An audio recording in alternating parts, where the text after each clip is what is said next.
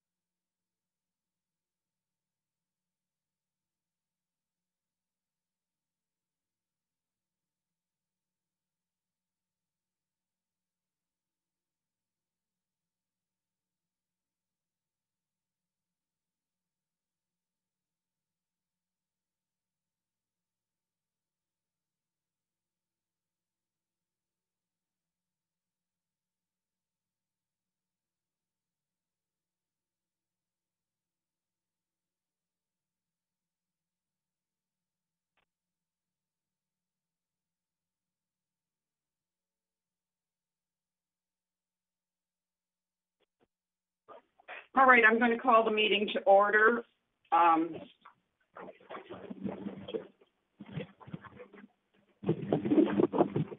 This is a special meeting of the Board of Directors on Wednesday, August 19th, 2020 at 10 a.m. It's a virtual meeting and for the budget question. Thank you for the television people for being on board. We appreciate your help. Can I have a motion to approve the agenda? I so move, Juanita. I second it. Carl, okay. Is there any discussion?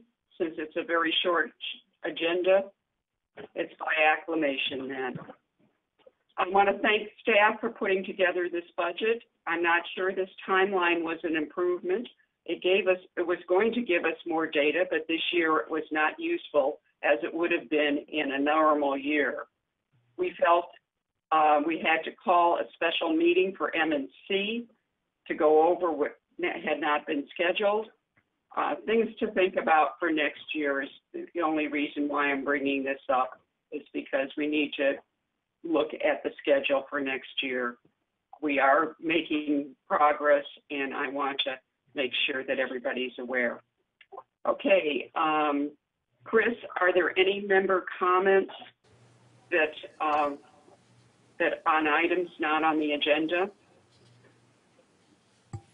Hi, Sue. So yes, there's one member comment from the community, and if it's okay, I'll go ahead and read it. Please do. So the email is from Doug Rook, 30F, the unit is 30-F as in Frank, and it says, good morning, directors and staff. Spending almost $200,000 on gutter cleaning seems excessive to me. I've seen many gutter products advertised lately that make gutter cleaning unnecessary. Why do not we look into that option? Is it true that we spend about $2,000 for a washing machine in United? Is it true that we spend $700 per machine just for the coin mechanism? Wouldn't it be simpler and considerably less costly to just offer free washing like they did here in the early days? You would not have this complicated quarter shortage. The expense of 2 men and a truck and a collection and tabulation of the quarters would be eliminated. The jamming coin mechanism that prevents machine usage would end. There would be no thieves breaking into the coin boxes. Please crunch the numbers and see how much simpler and less expensive the laundry would actually cost. If that does not compute, please look at the option of using machines that accept tokens instead of coins. Many places use them quite successfully. It's much less expensive. Thank you.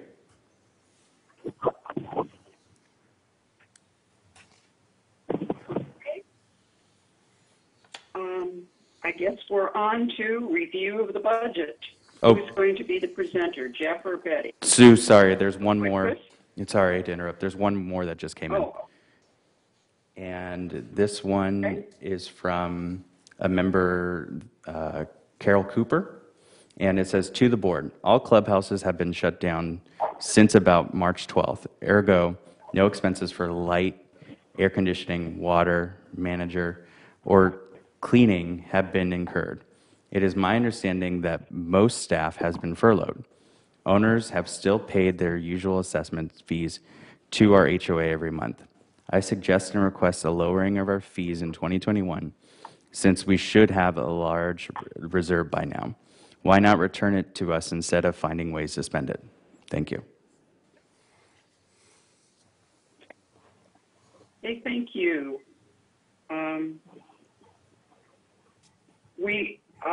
I'm going to say that we'll look into the washer problem.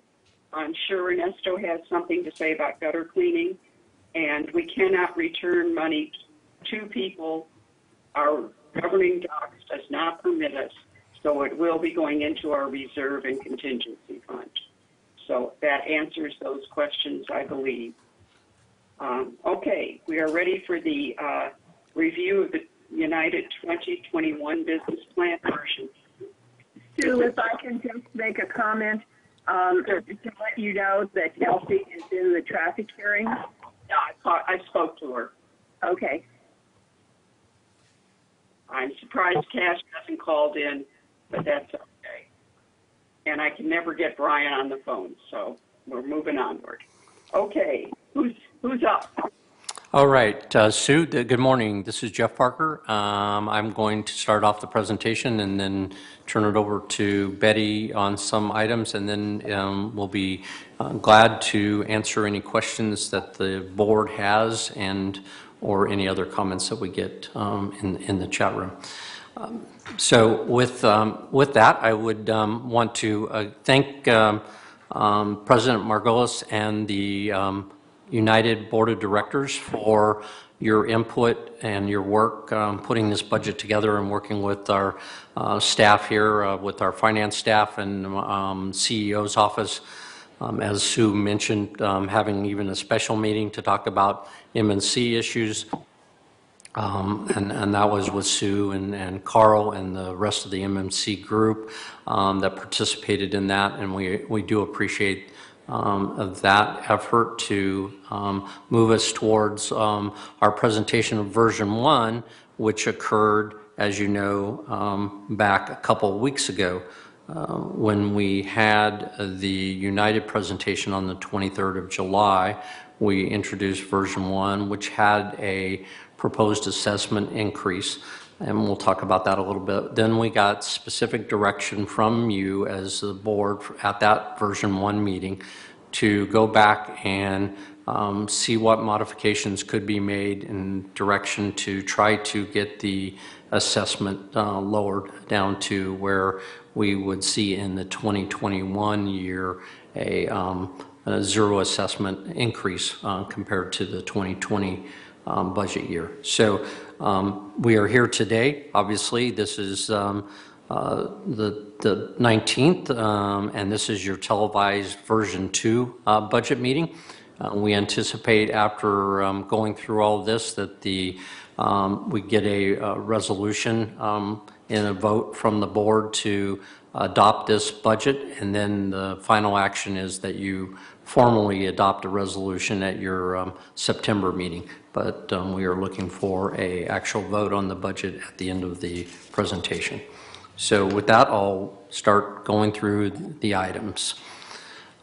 United's basic assessment history is the first chart I wanted to bring up. As you can see, we have in front of you, those that can see the PowerPoint presentation, The 2021 proposed assessment is at $396.38, which, as I indicated, is a net zero increase from the 2020 assessment of $396.38 in 2020. The chart also kind of gives you a little bit of a history as to 2017. It was 363.56, and over since 2017 it has grown to be at this 396.38 number. This was achieved due to offsetting expenses. Major components of that increase in outside services expenses of $686,000 or $9 per man or per month due to the movement of the damage restoration services previously paid from contingency fund into operating. And then the second thing was we increased an insurance expense of $287,000 or $3.78 per man due to continued changes in hazard and liability market conditions. We then followed the decrease in contributions to the contingency fund of $759,000 or $10 per man due to the movement of the damage restoration that we talked about previously paid out of contingency fund. And we'll walk through these. I'm just wanting to make you sure that the decrease in net allocation to the mutual of $193,000 or $2.54 was also due to the adjustment allocation to the mutuals based on service levels. We went back after version 1 for all of the United, GRF, and Third and reevaluated and made sure that our service levels and the charges against those service levels was accurate and appropriate. So we did make some adjustments based on that. Next slide. So the United total basic assessment history, this is combined with GRF. For the 2021 is $601.98. GRF has also maintained a zero assessment increase in their proposed budget or approved budget.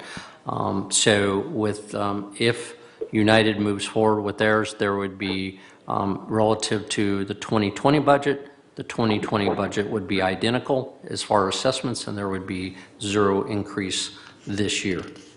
Doesn't mean you don't have an assessment. $601.98 is your total assessment. It's just that this year, 2021, will have no increase. On the next slide, and we've shown you this before, this is the staffing of full-time equivalents within the organization. We started with going back to 2012 where we had 749, and we're now at 728 and proposed in 2021. So we are evaluating that on an ongoing basis. Obviously, some of it's because of outsourcing, some of it's because of just changing in operations, but we are trying to be as efficient as possible and whittle down full-time equivalents where possible. Next slide. Breaking this down into the offices and various departments, I'll give you kind of an overview as we have before. In the office of the CEO and the second line media and communications, we created a new media and communications department. With that, we shifted employees that were formerly budgeted in the CEO's office over into media and communications. It's the reason why it's not identical to the 2.94 is that when media and communications was formed, they also took over the responsibility of cable television, and that cable television had staffing where we could reduce a position there.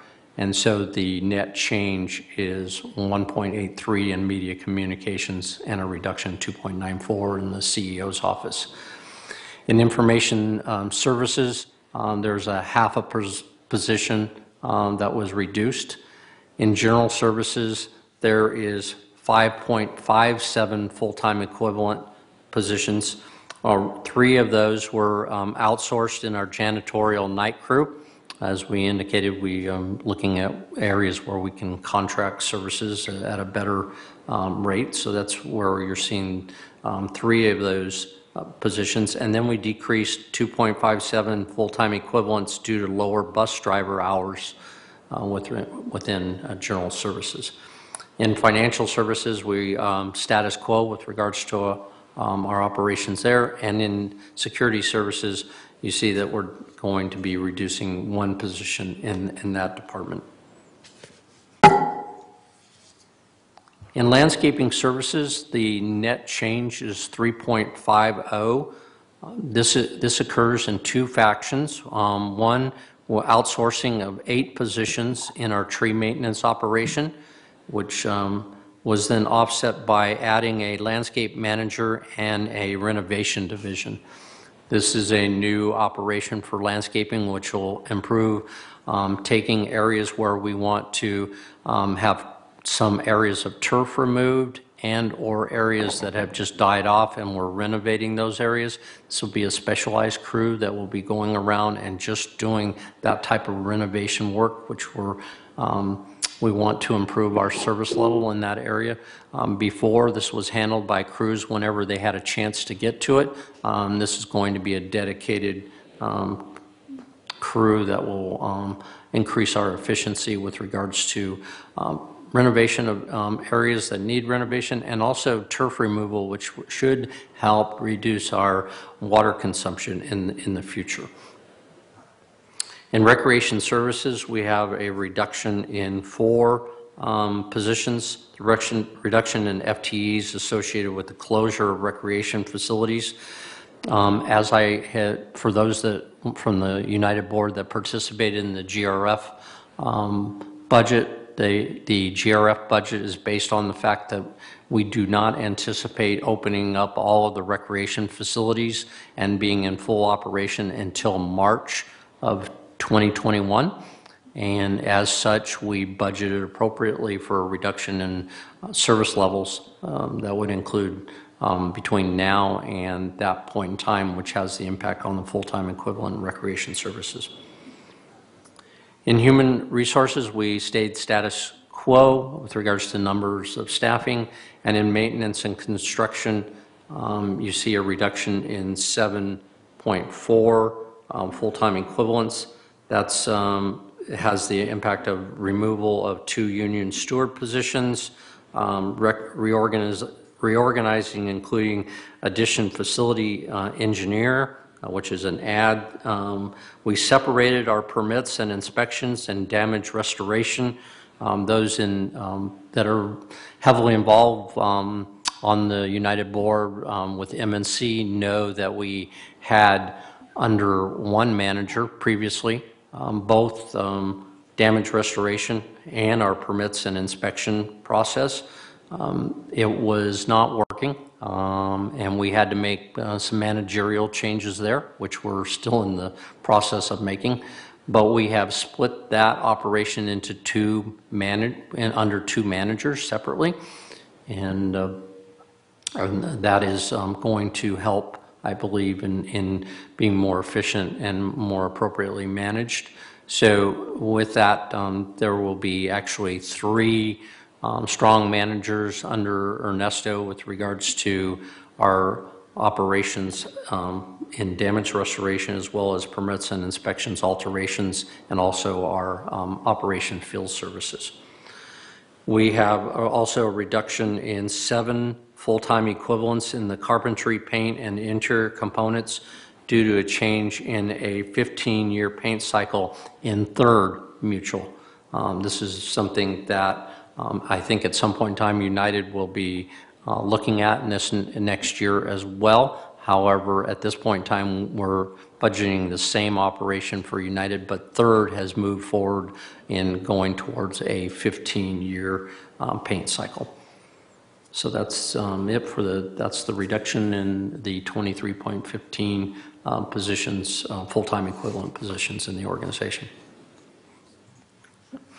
All right, moving on to your United business plan per man or per month, kind of gives you an idea of how this all lays out. So non-assessment revenue at the top, The 2021 plan does show a slight increase in our projected non-assessment revenue. This was a 42, basically when it goes towards the assessment, it reduces it by 42 cents. Total expenses also increasing from $252.92 to $263.34, which is $10.42.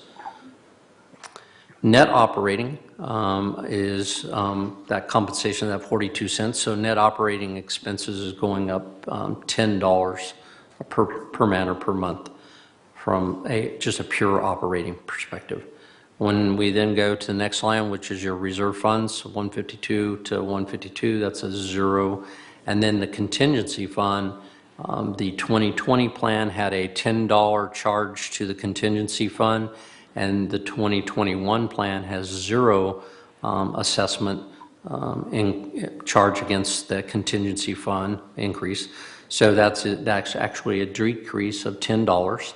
So the $10 that was in the net operating, compensated by the reduction in the contingency fund of $10, gets you a total basic assessment of $0 increase for the 2021 year. And as the line right above that states, GRF has done the same thing. They are at 205.60 and with a zero increase.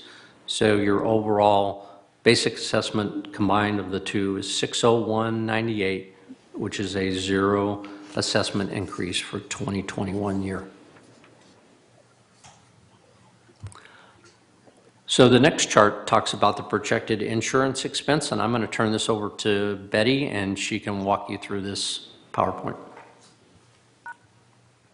Your entry is not valid. The insurance portion of your budget has been a major focus of the boards this year as we approach the policy renewal date as of October 1st. As such, we wanted to include a slide here to show just the insurance amounts, excluding medical and workers' comp. We already know that the budget is $1.5 million in the current year is insufficient to cover the renewal costs we experienced towards the end of last year, and the board has funded this shortfall with a supplemental appropriation. Market conditions and updated property values are driving yet another costly renewal this fall, and we show a projected budget of just over $3.8 million. Although these costs will vary by manner, the average is approximately $50 per month in total. And although the basic assessment is planned with no increase, as Jeff mentioned, each of you will see a change in your bottom line assessment when you get that letter that comes out with the budget mailing in November, because the cooperatives, as you know, we have to pass along the property taxes from the county tax assessor. And so you're used to seeing a change in your property taxes that is unique to your manor. And then also this year, you're going to see an increase in the property insurance, and that's going to vary. So what we showed on the slide here in the orange font, if you can see it, on the line that says property insurance, we think there's going to be an average of about $39, $40 per manor per month on your property insurance line item of your assessment letter. So while we're focusing on the basic assessment today, that's common to everybody, I just wanted to make sure people understood the total cost of insurance are expected to go up to near $3.8 million, and that will impact your bottom line assessment based on the value of your home. And so we won't have the negotiations finished. We won't have proposals submitted from the carriers until about 30 days before renewal. And so September 1st is just too late for us to get it into the budget, so these are estimates. And so if the renewals come in more favorable than what we've anticipated, then the numbers will not be this high. And conversely, if we have to pay more, then we'll approach the board about addressing the costs that exceed the budget. But for now, these are the budget assumptions. And then going on to the next slide, changes from version 1. For those of you who are watching from the TV audience, this is probably the first time that you are seeing the business plan, and we're about to present it in detail. But for those of you who have been attending the prior meetings, this has been a long process, although abbreviated this year, with board reviews of the proposed business plan. We call this version 2, but there have been many more iterations of the budget than just 1 and 2. So we wanted to, for those of you who were watching version 1, we wanted to show that the proposed budget today is a decrease from the last version of $1.6 million, or about $21. The board had directed us to come in with a zero change from year to year in the basic assessment, and so we were able to do that by assuming some things for how you're going to pay for the insurance and through your contingency fund, and we'll go over that in the upcoming slides. But also GRF did the same thing, and they directed a no increase in their assessment, which brought that down by $8.50. So these are the areas where we affected changes, and I don't know, Jeff, if you wanted to go through in detail or if we just want to go on to the next portion of budget review. Does the board want to know kind of some of the detail behind the changes? I know we went through them before, but we can certainly walk through them real quick. Let's go ahead.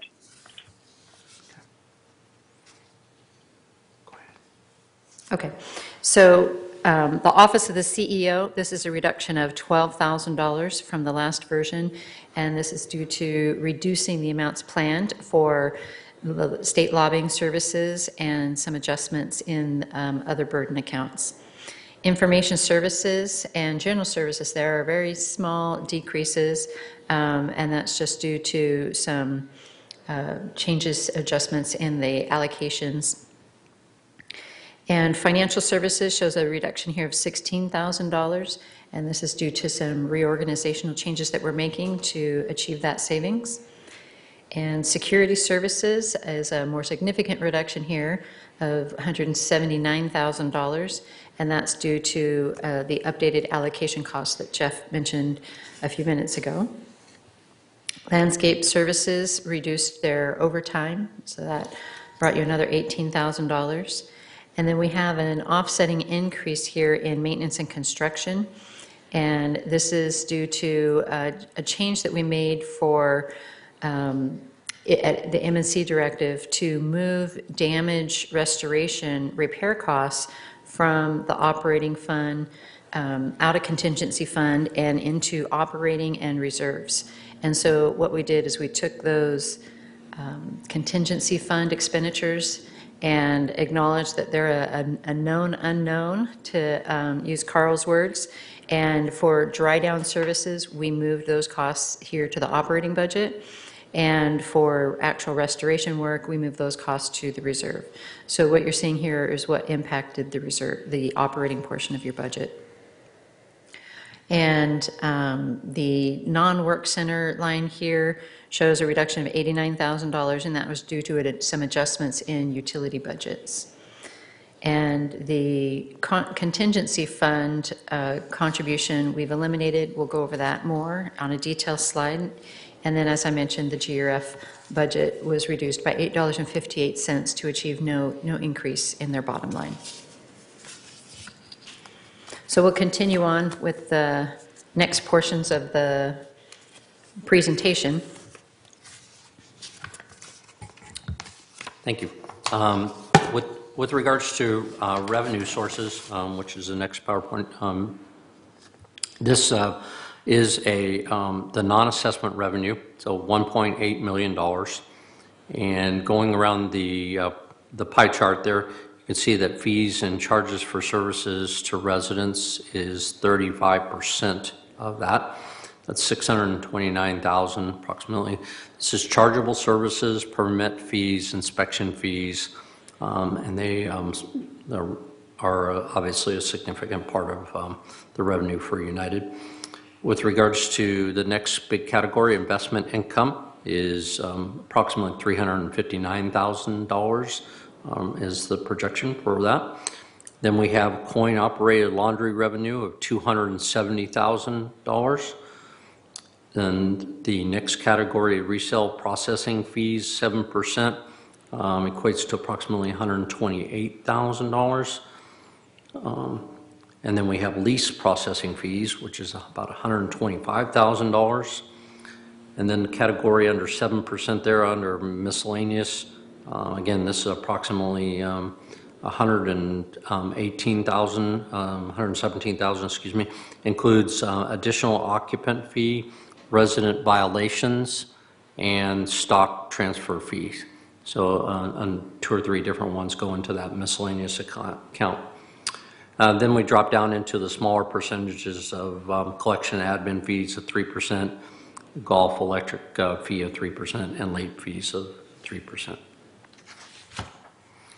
On the expense side, our total expenses for your United is broken up into $50 million into this pie chart. As you can see, the largest category is employee compensation and related at 30%. This equates to $15 million. And this is not only wages, but this is also health insurance, Social Security taxes and such. Property and sales tax at 12.1 million is the second biggest category at 24%. Outside services at 18% equates to about $9.2 million, particularly in maintenance and construction programs, maintenance services, project management, and damage restoration. Under utilities and telephone, you see it at 9%, that is approximately $4.3 million.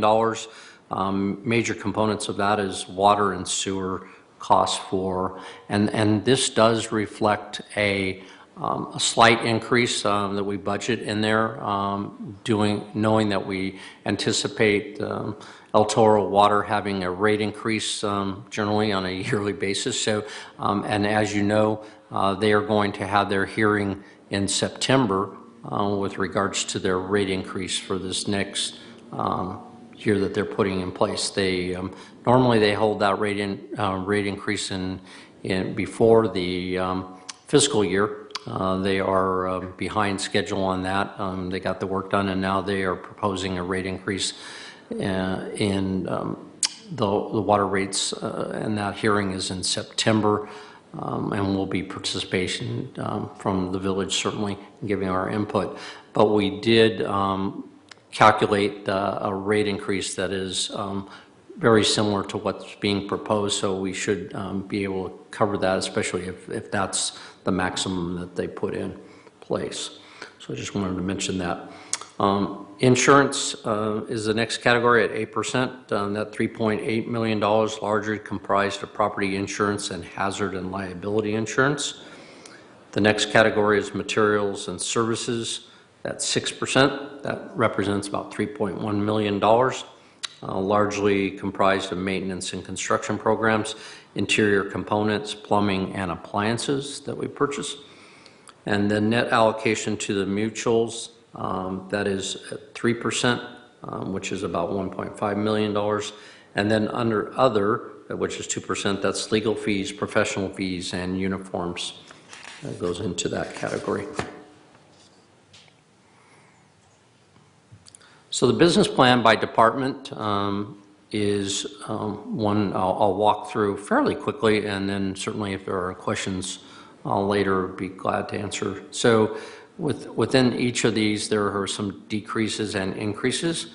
As we indicated before, partly in the case of the Office of the CEO, we shifted that over to the new department, which is Media and Communications. So that's one of the reasons you see the decrease there from the 622 in 2020 to the 2021 plan of 416. Information Services has a increase of 99,000. The net cost for the United portion is $1,023,876. That increase is due to an update in allocation to reflect existing service levels. Again, what we did was we also went back and looked at our tickets that are being generated through information services and allocating it more appropriately to United or Third or GRF, and that's the allocation increases impacted United's information services budget by $99,000. Under general services, the net cost to this department to United is $1,173,131, of which $1 million is included in the operating assessment.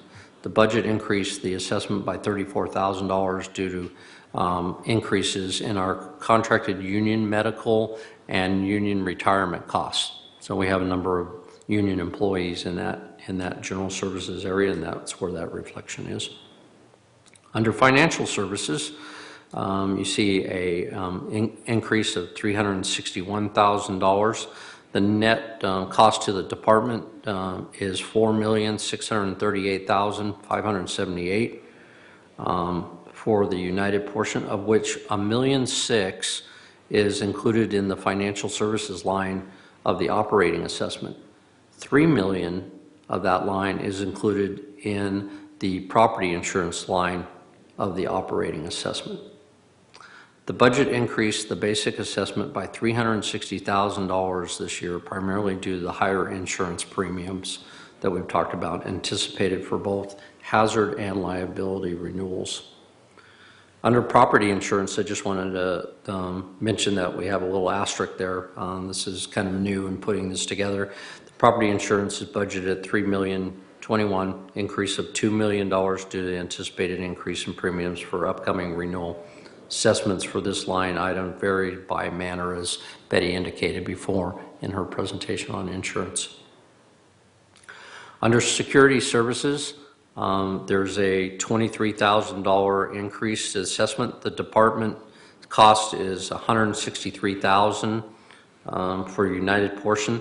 Obviously, the security services is primarily under GRF, but there are some specific charges against United. And the $23,000 increase is due to a lower anticipated revenues in resident violations based on recent trend. So that's more of a shortfall in revenue than it is in an actual expense. Excuse me. Moving on to the next one on PowerPoint 14, moving towards landscape services. The net cost for the department is $5,778,000 for the United portion, of which $4,360,000 is included in the operating assessment.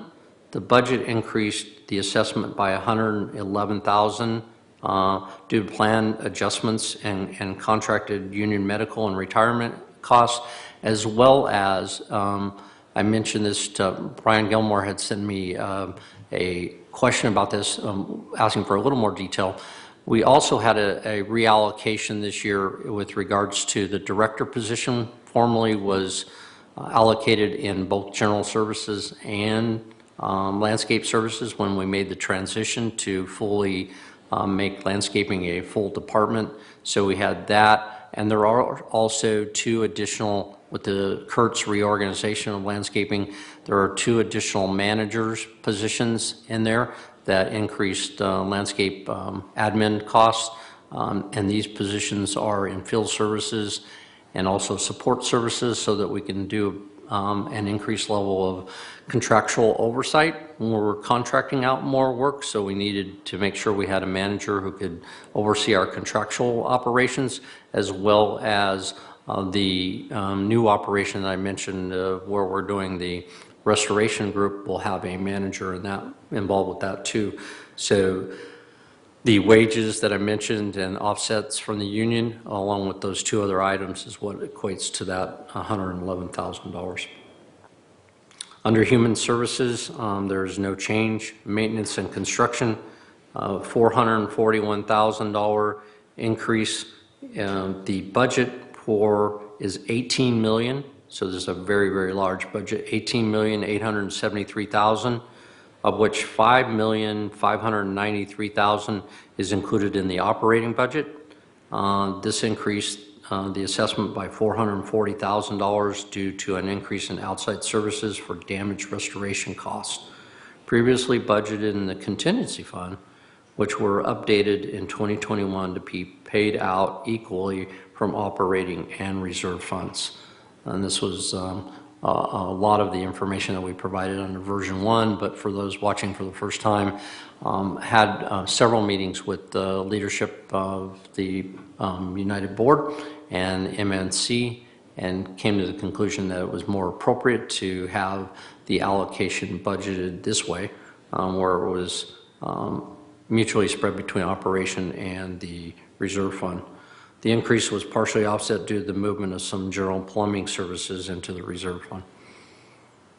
Under the non-work center, excluding property and sales tax, as indicated there on the slide, this is actually a reduction of $105,000. This category exists to account for items not directly attributed to the departments. It is primarily comprised of property tax, utilities, legal fees, interest earnings, and miscellaneous revenue. The net cost for the non-work budget is $15 million, almost $16 million, $15,964,000 for United portion, of which $4 million is included in the non-work center operating assessment, and $12 million is included in property and sales tax line, as indicated there. This budget decreased the basic assessment by $105,000 due to an eliminated contingency budget for workers' compensation due to the change in the plan and a reduction in our bad debt expenses to reflect recent and current year's actuals, which is a good thing, and eliminated income tax budget to reflect recent year's actuals as well. The decrease was partially offset by an increase in utilities, which we had planned for, and particularly sewer, to reflect the projected rate increase that is being proposed. Again, mention that we set aside the property and sales tax, which was projected in the property values, and increased rates assessment in this line will vary by manner to manner. The next slide on page 15, slide 15, is the operating surplus projection. So this is going back to the impact of COVID-19 and the impact of closing down operations that were at first. As you know, the designation was essential and non-essential work.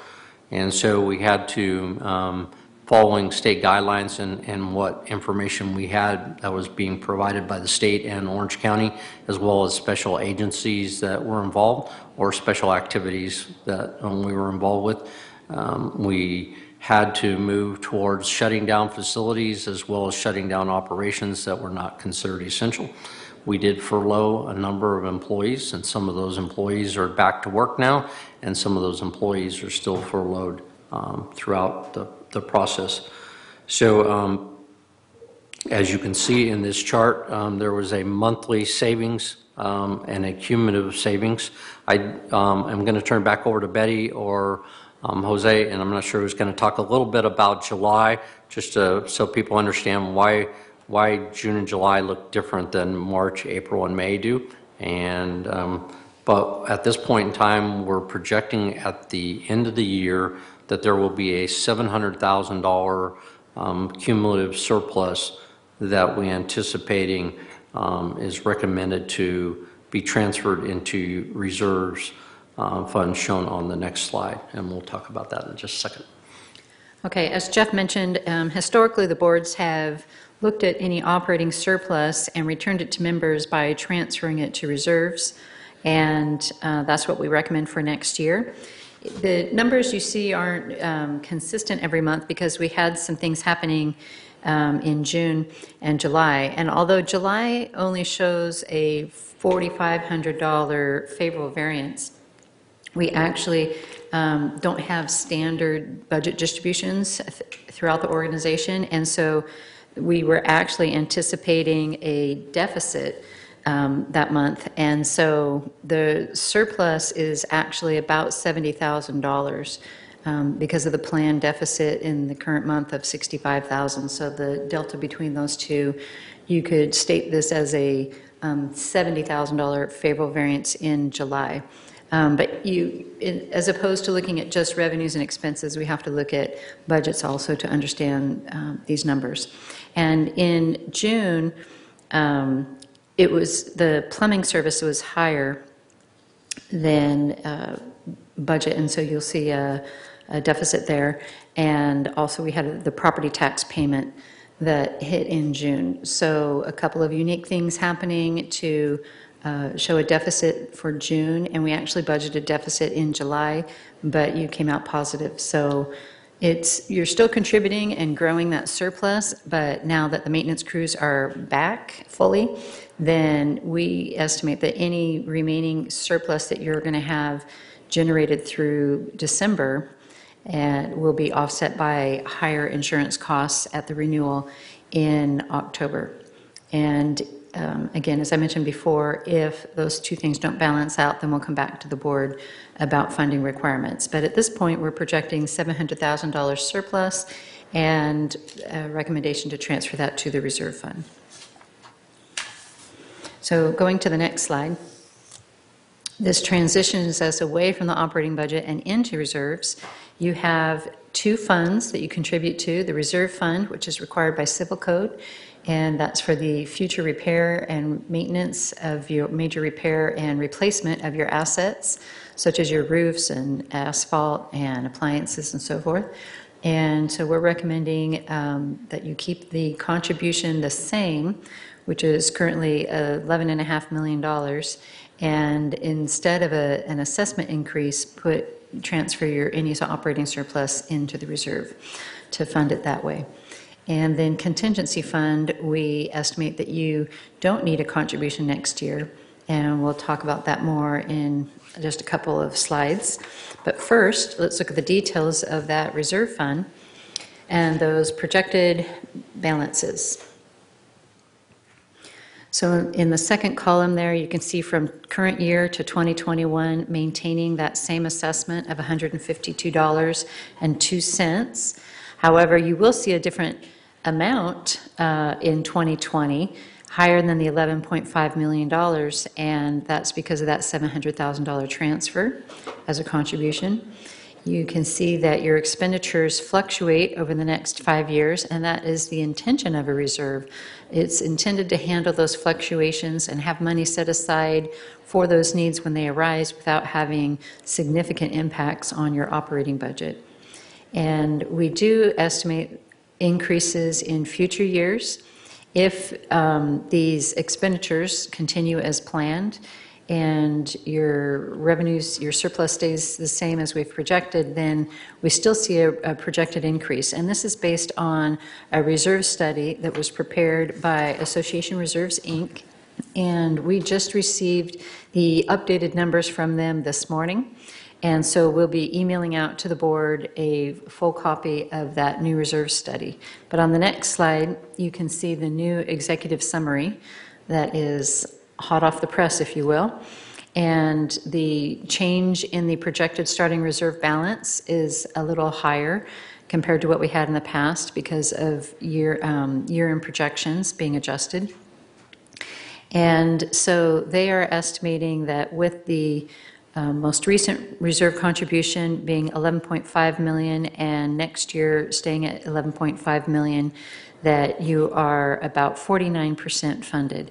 And so you're in that safe range, if you will, that's represented by that bar chart that uses industry standards to say that, you know, associations that are between 30 to 70% funded are not at risk or at a lesser risk for special assessment than those who are below 30% funded.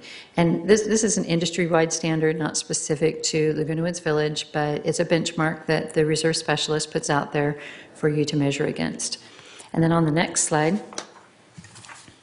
we'll see the contingency fund projection, and the big difference you're going to see here is on those planned expenditures. So in 2020, you see planned expenditures of $908,792, and that's going down to almost nothing for future years.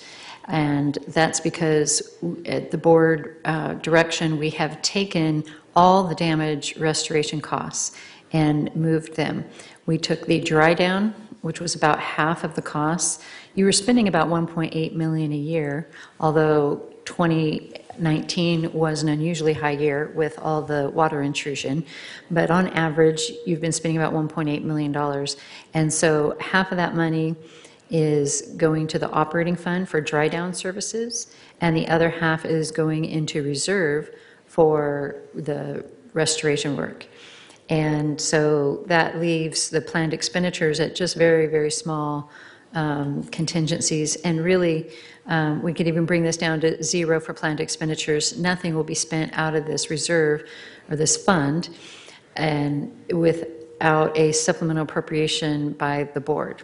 So something comes up during the year that's not covered in your operating budget, like an unexpected increase in legal fees or insurance costs. This is the fund that the board goes to for those kind of supplementals. However, leaving it at $1 million is, I don't know, it's not a big contingency, and so I'll never say that it's enough. And so we have projected a $1 increase each year thereafter, just so that you can build that fund back up. And it's completely under the board's discretion how much money you have in the contingency fund or how your contributions would line up. So this is just a starting point for discussions, and you can direct us how you wish with the 2021 through 2025 contributions. And that concludes the formal presentation, and we're happy to turn it back over to the chair to address questions. And just a reminder that Chris Swanson will be sending out the updated reserve study that we received early this morning. Okay, can we go back to slide 4, please?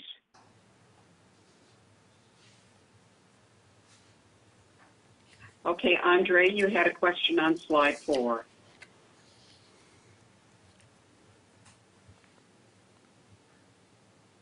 Andre? Yes, the budget stays at $601 per minute per month.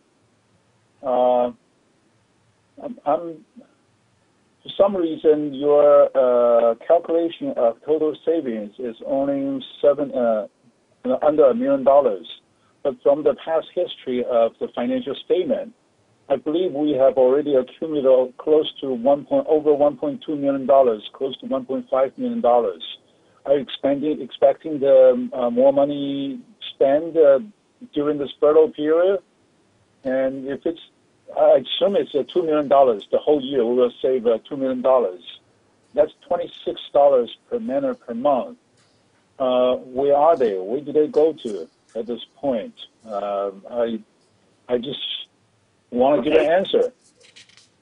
That's good enough question. Okay.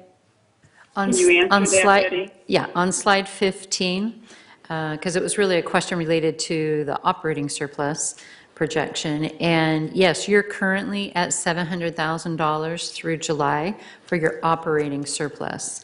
And we don't do any formal return of surplus in reserves, because if you don't spend money out of reserve, it just stays there and it's available for when those programs are conducted.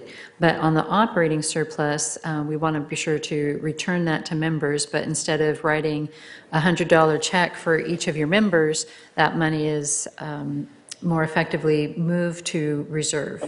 And so what I had mentioned, Andre, is that now that staff is back and fully operational in the MNC area, we don't anticipate any significant increase in surplus, but any additional surpluses you have between August 1st and December 31st, we do anticipate those being offset by the higher insurance costs at renewal after October 1st. So We just, instead of increasing the 700,000, we left it there and assumed that higher insurance costs were going to eat up any additional savings that you have in operating surplus.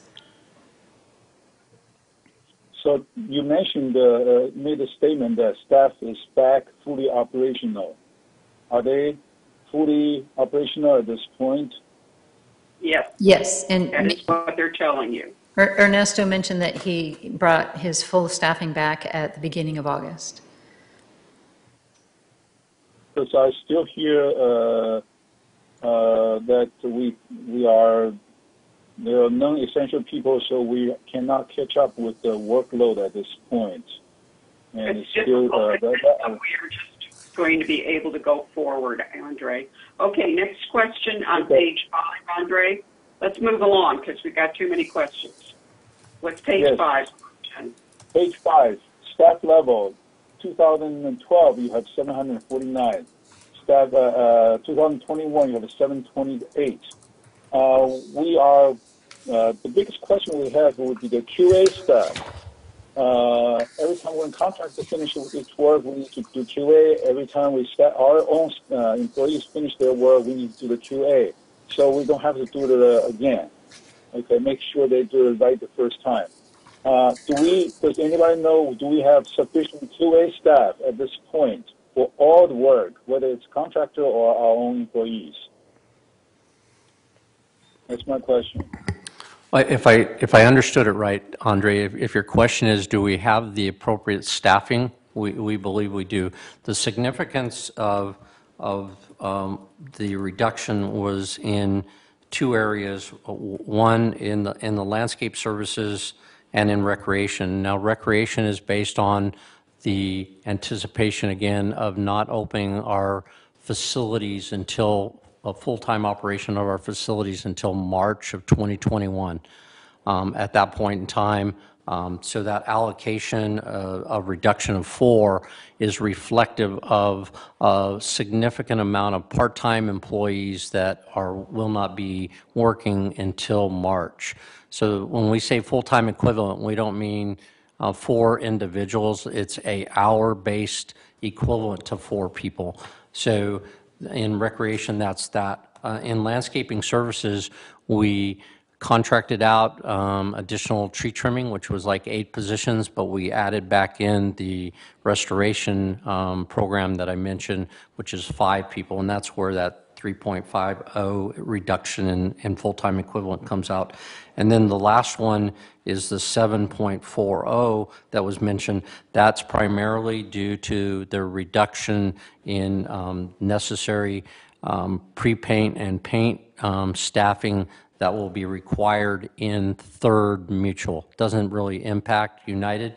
Third has gone to a different paint cycle, and therefore the staffing levels for that operation M&C will impact their budget, not necessarily your budget. That's not my question. That's not my question. My question is, do we have sufficient QA staff? Yes, they feel that they have adequate staff. Okay, that was So the we first. will not use that, because I heard the directors talking about that the foremen cannot do the QA, and I heard the MNC say we don't have a QA staff to do the QA. So my question is, QA is a very critical piece of the management, and I want to make sure. Please move on to page 6. Do I have an answer on that? So, So just real quick, I do want to address it from one perspective. We became full-time operational with regards to maintenance and construction on August 3rd, and we had a significant backlog of requests that were made. That backlog is being caught up. It would be anticipated that by September we will be back in a normal operation with regards to having addressed that backlog and getting new activities in. So I think that's the first question and the main question that you're asking.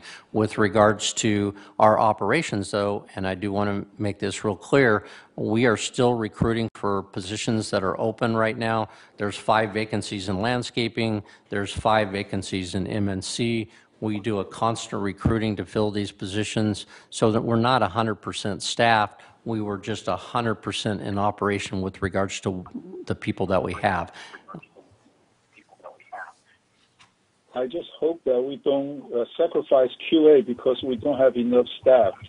Okay, that will cause more problem. Okay, on to page 6. All right, full-time equivalent. I've seen that your business plan here, and I don't see any justification. All VMS stating is that we need so many people. We do so much work. We need so many people. But we have no information as far as which which group takes how many people and for how much work they're going to accomplish that. When I hire a contractor, I don't just they don't just tell me I need $100,000 to do this job. Okay, I need 5 people or 10 people to do and I need $100,000 to job. I need to ask them to tell me what kind of work you need to do in order for me to pay you $100,000. So I'm treating VMS the same way. I need to know what kind of work they provided that requires so many people, 728 people. I understand a lot of them are administrative, but a lot of them are field workers. Okay, so that's what the information we need justification. Thank you. Please take that up in the various committee meetings. They will tell you what work each person's doing. We'll do it in the committee meetings. We're not going to go through person by person of what they're doing today. No, I'm not expecting that. I'm expecting they collect information from the committees, from the department, and share with us. You can skip that during discussion, but those information need to be transparent to everybody. Okay, so hopefully we'll get some transparency on the justification side.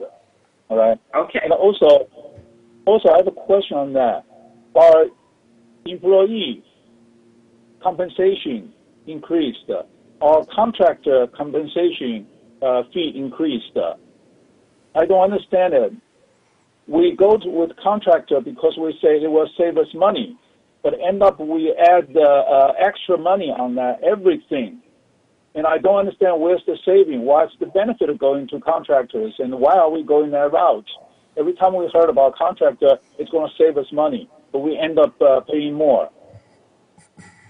Can we have something that hire some contractor will save us money rather than increase our operating budget?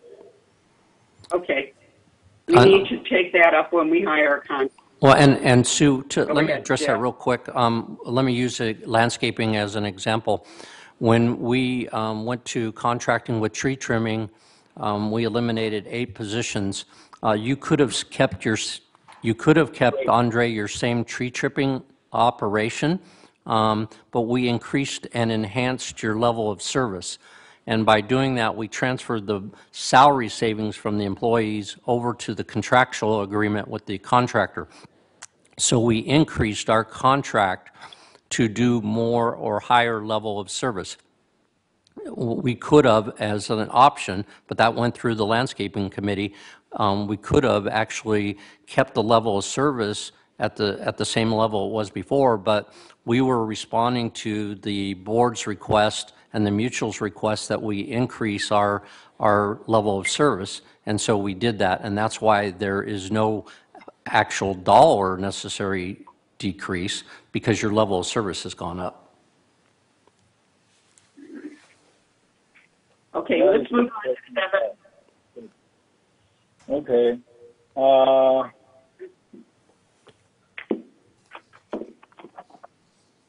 Okay, on page 7, the total FE saved is 23.15. But on your chart in the beginning, the total FE saved is 21. There's a discrepancy here. Which one is the right one?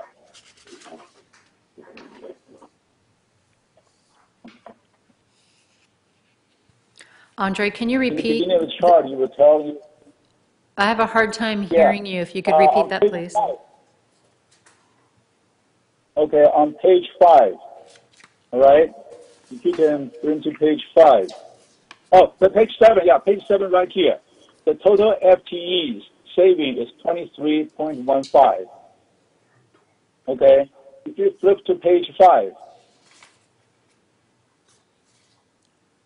Can we flip to page 5? Yes. There you go. Yeah. We have a saving of 749 to 728. So if you look at 2020, it's about the same level as 749. So we have a 21 savings there. So I'm not sure if there's any discrepancy there. There were 2 hires in,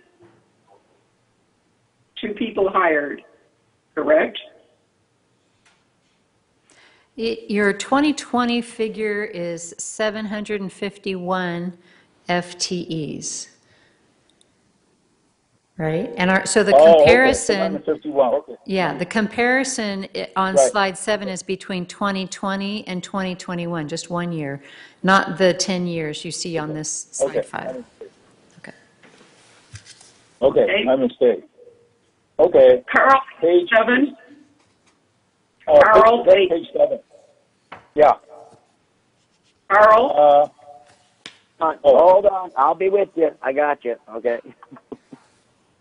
I have 2 questions on this one here, and they have to do with basically the operation of these particular items here. One has to do with the fact that you indicated that the new renovation group was being established within landscaping, okay, and this was going to basically be better service, okay. My question is, okay, when they're not doing renovation, are they otherwise engaged?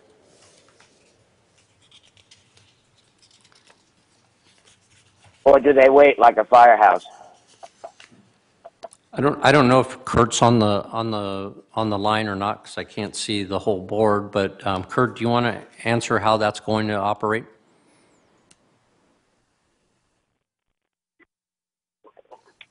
Yes, they are working full-time. They're part of the time they will be working on the modernization turf reduction projects. The rest of the time they will be working throughout the community. In fact, they already are working throughout the community, replacing dead and dying plants, replacing plants that have outlived their lifespan. They spend about a week in each section, and they're rotating throughout the entire community, upgrading all of the landscaping that's getting kind of old and tired. Thank you. I just wanted to make sure that everybody understood that, and the people on the line behind, that are watching right now, they know that these people are not working like a firehouse, where they're waiting for the next renovation to occur. Thank you. Appreciate that. Second question regarding this page has to do with this 15-year cycle, and I was a little bit surprised when you said something about it, Jeff, in the GRF meeting, and then again it's mentioned again. At the last MNC committee meeting, we asked Ernesto to go back and come back to the committee and ask us and tell us why we feel that it's not the paint program, it's the prior to paint program, how that's going to actually work. And you're saying right now, Third already engaged that 15-year program, yet United hasn't done it yet because we were waiting for some feedback from Ernesto at our next meeting because we don't have a clue as to whether or not the prior to paint program. There were some questions raised by the committee that he needed to get back to us on because of the fact we were a little bit concerned that the prior to paint program would sort of like not work on a 15-year cycle. And that's the reason why United's not involved. So these particular numbers right now are for total staffing, which includes 15-year cycle for Third, but still a 10-year cycle for United, and we haven't gotten there yet. United hasn't gotten there yet. We could have gotten there if we would have had some better answers, but at this particular point in time, we're still waiting for some answers. So let's say hypothetically, in the next couple of 3 meetings or what have you, we decide to go with the 10-year cycle, 15-year cycle, and we're convinced that it works. Would this affect any of these numbers? So you're correct, Carl. No, you're correct, Carl. The process for Third was ahead of United with regards to evaluating the cycle with regards to the paint, and they were obviously trying to address particular budgetary issue, and that's one of the areas that they had focused. With United, that information is still needing to process with you and the M&C committee and then the full board. As far as a budgetary practice, what we were instructed to work with Third was to implement it with regards to the budget and to address it within the budget. And so we came up with a number, and again, we've told Third that it's an approximate number, and here's what we think is the approximate impact with regards to staffing just directly towards Third. If United were to ultimately go in this direction, then there would be additional employees that would be impacted as far as number of reduction of staff. If we went in that direction. If you choose not to go in that direction, then you are fully budgeted for an operation based on the current plan, which is 10 years. Okay, so let me understand, okay, to make sure for all the people at the home audience, okay? Right now, this reflects a 10-year plan for United and a 15-year plan for Third, and if by the end of the year, we get all of the information we need, and we make the decision as a board that we're going to go to a 15-year plan, then these numbers could drop. Is that a correct statement? That would be correct. Okay, thank you. That's all I have on this page. Thank you. Would you mute your mic if you are not called on, please? Okay, Andre, page 8. About contingency fund, I was asking about a question about the balance, but you showed us the balance. Can I take a look at page 6? Can I take page 6? Yeah. Oh, okay. All right, good enough. Okay. So my question about the contingency fund is, how do we replenish it for disaster fund? As far as contingency fund use, I think we have a misunderstanding of a contingency fund. Contingency is a project-based extra money. That should be included in the operating fund. If it exceeds that contingency fund, and we don't have any budget for that, we can always borrow from reserve fund. And by civil code, we are allowed to borrow from reserve fund, but we need to put it back next year. At this point, if we set up a contingency fund which doesn't follow civil code, it's free money. We don't have to put it back. Okay, and the budgeting time, project planning time, there's a tendency to say, as long as we can get it from the contingency fund, we don't have to really give it a really accurate estimate. So I would suggest that we take that contingency fund for the operating side contingency fund off that contingency fund purpose and use reserve fund, because reserve fund require us to put it back. It will be a much better budgeting process. Okay, that's my suggestion on the page 8 contingency fund. Okay, we'll take that up in the finance meeting. So let's move on. We're not going to take it up in the budget meeting. Move on to 10.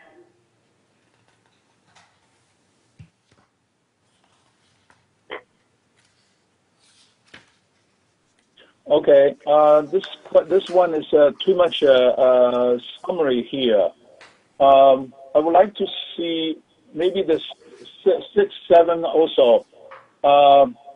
By group within department, there's just too much summarized and say we need so many people, but there's not enough. Why do we need so many people? Any of these department they have different groups. Financial services, AP, AR, GL, purchasing, warehouse. Okay, we need to break down a little bit further so we know how much effort, resources we need. Security services, same thing, landscape, everything has more detail. Now we have all these summary numbers. We lost the detail, and we don't know how much effort it really takes. Okay, is that because we put so much people on this side or so much people on the other side? Are we short on this side? Are we short on that side? We have no information on that to decide which budget we really need and which one we can cut. Okay. So that's my question. And page 11. So we need a little bit breakdown by the groups. We look at we had a question about laundry fees. This is 15% of a laundry fee if you look at the top. And it's out of $1.8 million. These are the revenues. Okay. So we have $1.8 million times 15%. That's about $270,000. That should cover the expense of 2 employees. I don't know whether they are full-time or not. Okay, assuming 30 minutes for to collect from each laundry. Okay, that would take about 16.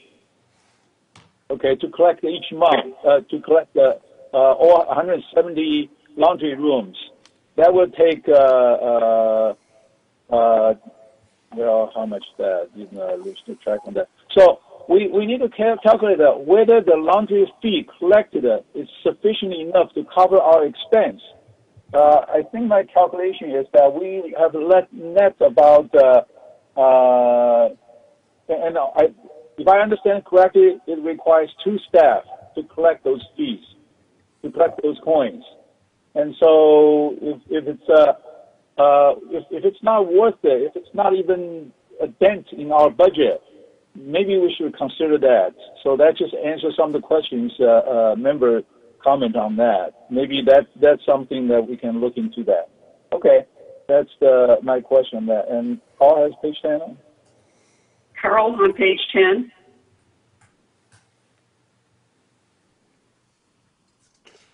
As I'm not allowed to speak, I'm leaving the meeting. This is Reza. Reza, you are not looking at the chat box. Not allowed. I'm leaving the meeting.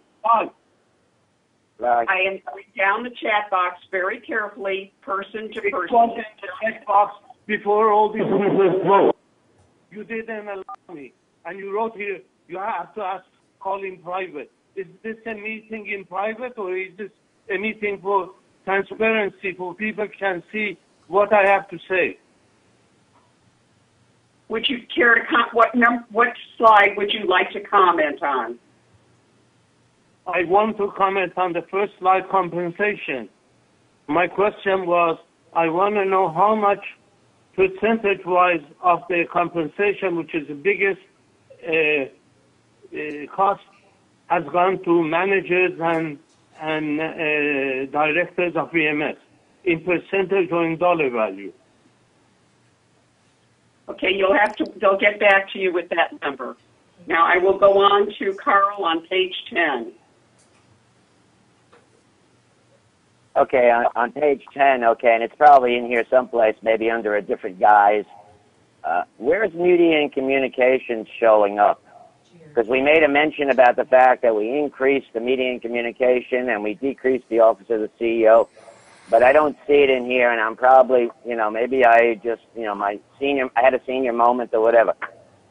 Where is it? What particular category does it fall under? It's actually a very good question, Carl. It's actually all in the GRF budget.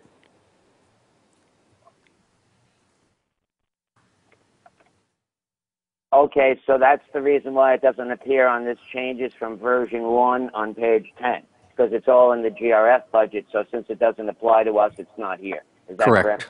Correct. Okay, that answers my question now. I don't know if anybody else had the same question, but there we go. Okay, thank you. Page 12. I have the same question that Carl has. Okay, if it's in the GRF, and this office CEO, when you take out all those people, do you take out is that only the United share, or is that I'm a little confused. If you take out that many people, that many head counts, if you go back to the head counts, you take out that many head count times 3, you're taking out 3 times staff Go ahead. to put in GRF? Which slide are Go you back to the specifically headcount. looking at, Andre? Are you looking at I the forgot. prior Okay, slides here, for staffing? the office of CEO, the office CEO reduction.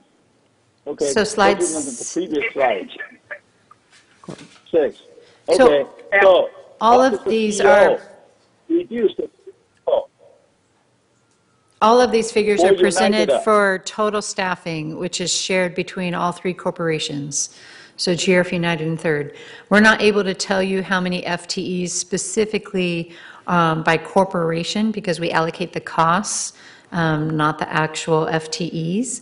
And so when we present staffing, it's in total for all three. But back on the change slide, if Chris, if you go back to the one we were just on for the changes, 6. slide 10. Office of the CEO, the change shown here is just the United portion because this is dollars, not FTEs. Okay, so in the previous slide, you showed a reduction of 3 people, and assume 1/3 of them is United. So that reduction is about $11,762,000. That's pretty much your 1 FTE salary. Is that right? No, this $11,000 is not related to a staffing change. This is a reduction in outside services. This is the changes from version 1 to version 2. This is a reduction in outside services, not staffing. Okay, so how much is the saving of the office CEO for that 1 FTE? Well, this is just version have a 1 to number on version that? 2 changes. This is not budget to budget, so it could get confusing if we try to do both on the same slide. We're going to be, in future Andre, let's slides, move we're on. going to be looking at total budgets. Right now, this is just the changes from version 1. Okay, let's go to 12, please. Let's move on. Okay, this is a very impressive. I like this kind of pie chart. But what I would like to know is a comparison of at least previous years or maybe 2 years before that. What's the percentage? And it's like somewhat like Reza talked about. Okay, we need to look at percentage and not just the number, but sometimes percentage tells a story. So if we can see the percentage-wise change, that will help us a lot. If some, like for example, outside services, based on what I heard from Jeff, that we switch a lot of employees to outside services, and because we add more work to them, so that's why their outside service expense goes up. Probably last year was 10%, now this year is 18%. Okay, something like that, because not just workload increased, but their scope of work increased. So if that helps us out and look at the percentage-wise, okay, hopefully we can provide that. That shouldn't be that difficult. You know, it's all from the system, information all in the system. Right. Andre, if you look in your, we don't have it in a pie chart, but if you look in your agenda packet, pages 10, 11, and 12, you can see both staffing and outside service costs with a 3-year history of actuals, 2017 through 2019, and prior year budget 2020, and then the proposed budget. So you actually get a 5-year comparison there. Okay, moving on. Okay. 13. Moving on to I'm looking 13. at 2011, 13 here. Okay.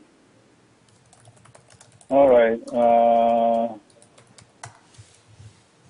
Okay, I'll look at that. All right. Where are we at? We're on 99 increase. Okay. If we look at on the right-hand side, information services, we have a $99,000 increase to service level. Okay. I'm seeing all kinds of service level increase associated with our budget increase. I really want to know, find out if there's what I would prefer is that let's maintain the budget level and provide better services. Then we say add more services next year. That will be clearer. At this point, it's very confusing. Seems like every time we want to provide a better service, we add budget, but we cannot measure whether our service level is increased or not. Okay, I've been sending requests to Subang, residents' requests to Subang because they are not responded. What I told residents is that they need to send the work requests to resident services. If they don't get satisfactory response after a week, they talk to me and I will pass it on to VMS. Subang has been very helpful. Okay, thank you for that. That's We not a are budget. the same amount of requests, delayed requests, and I'm confused though. What's the better service? We need to have a way to measure better services. We are doing that through the KPIs. Let's move on. Carl, on page 13. Sue, can I make one comment about that so people aren't left with the wrong impression? Information services, maybe we misspoke, but this is only a change in allocation to reflect existing service levels. It is not a service enhancement or a service increase.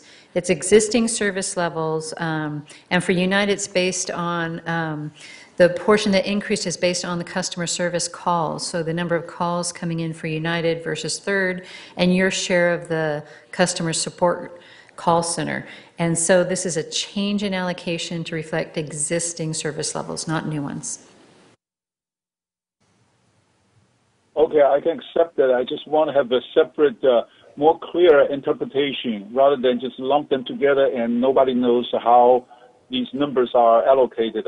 Okay, maybe we can get it during the next version and explain to the residents.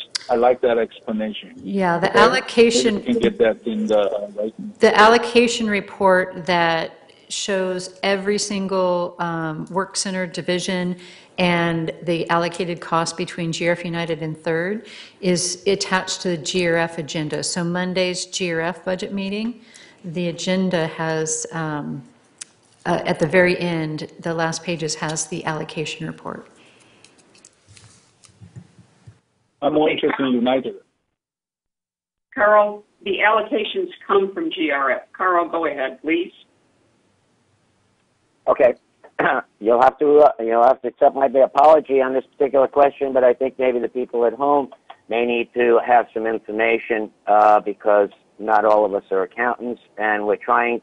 The bottom line for them is the fact that how much they have to make their check out to at the on January 1 of next year. So at this particular point in time, we have the contributions made to United, which we talked about. They're not going to increase.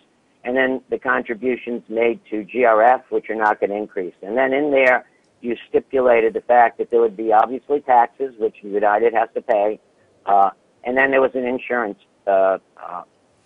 factor, okay? But then within the budget, we talk about insurance. So I think maybe a little bit of an explanation, especially with people like me who may be a little senior, to determine, is this property insurance in addition, when they're going to get their bill, it's going to be the two, whatever the heck the number was for GRF, and then our number, and then our taxes, and then there's a contingent of property insurance. But there's also discussion about property insurance being in our budget, which affects their assessment, the $602 one, whatever the heck that is, okay? So can you further explain that for those of us who may be not a little dull, let's put it that way, or maybe those of us who just don't have an accounting background?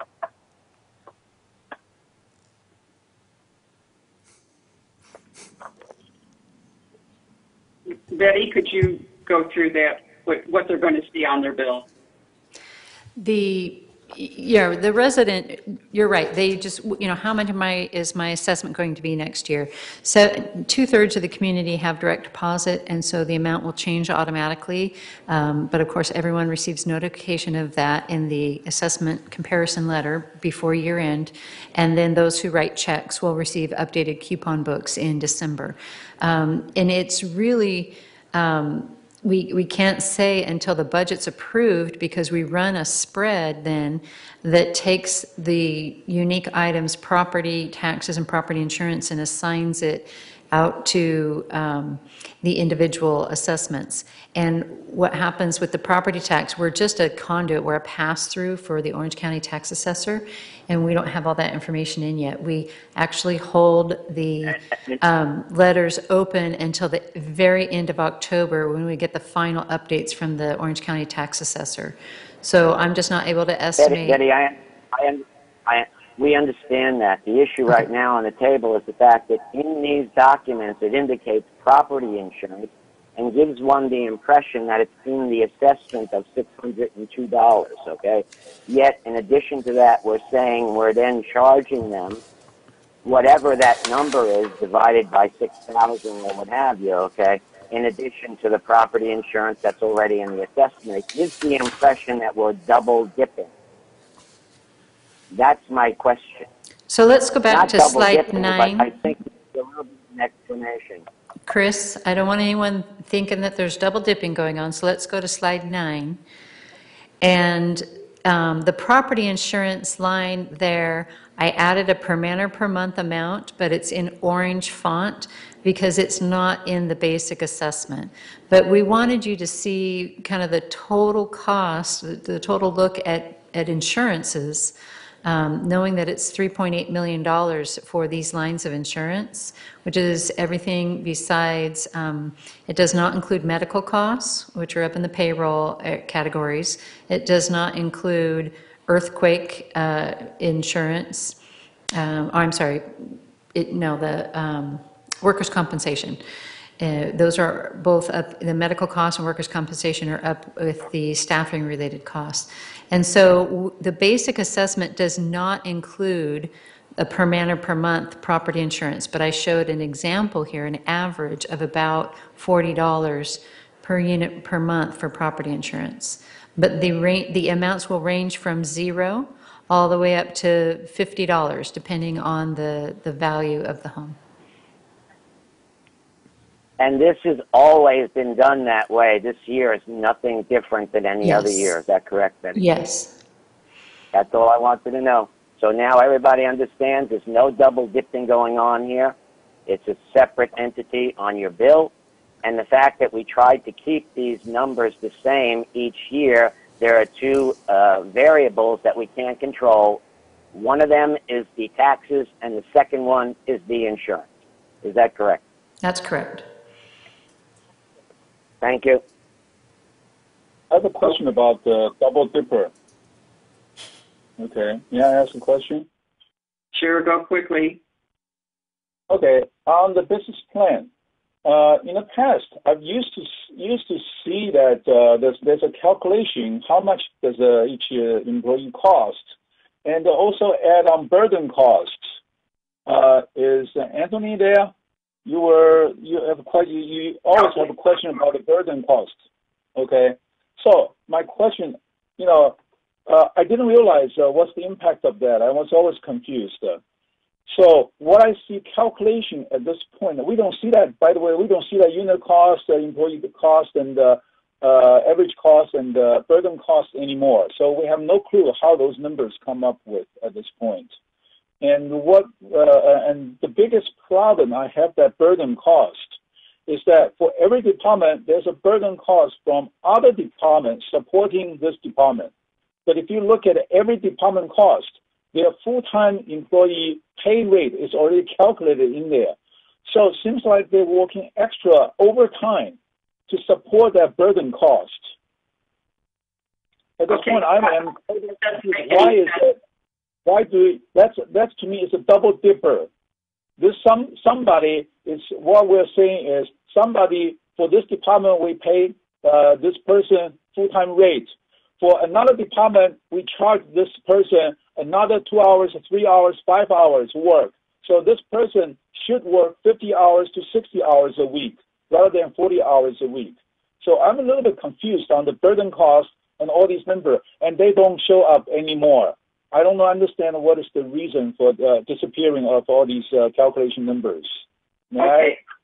let's move on to the budget. Let's stick with the budget, and then we'll more date That is the the date. business plan. That is the business plan.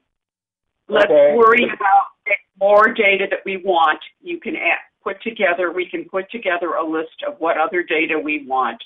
Let's move on so we can get through this meeting. Okay. We've discussed where media and communication is. Page 15. I don't understand that. Let's go to page 15. Okay. The first one I got a miscalculated. The second one, page 15, we can see page 15. Okay, the highest one is $350,000, 335.66. So my assumption is that average it's $60,000 a person for the furloughed person. Okay, I think it's a little bit of overestimate because most of our furloughed are lower end employees, low salary employees.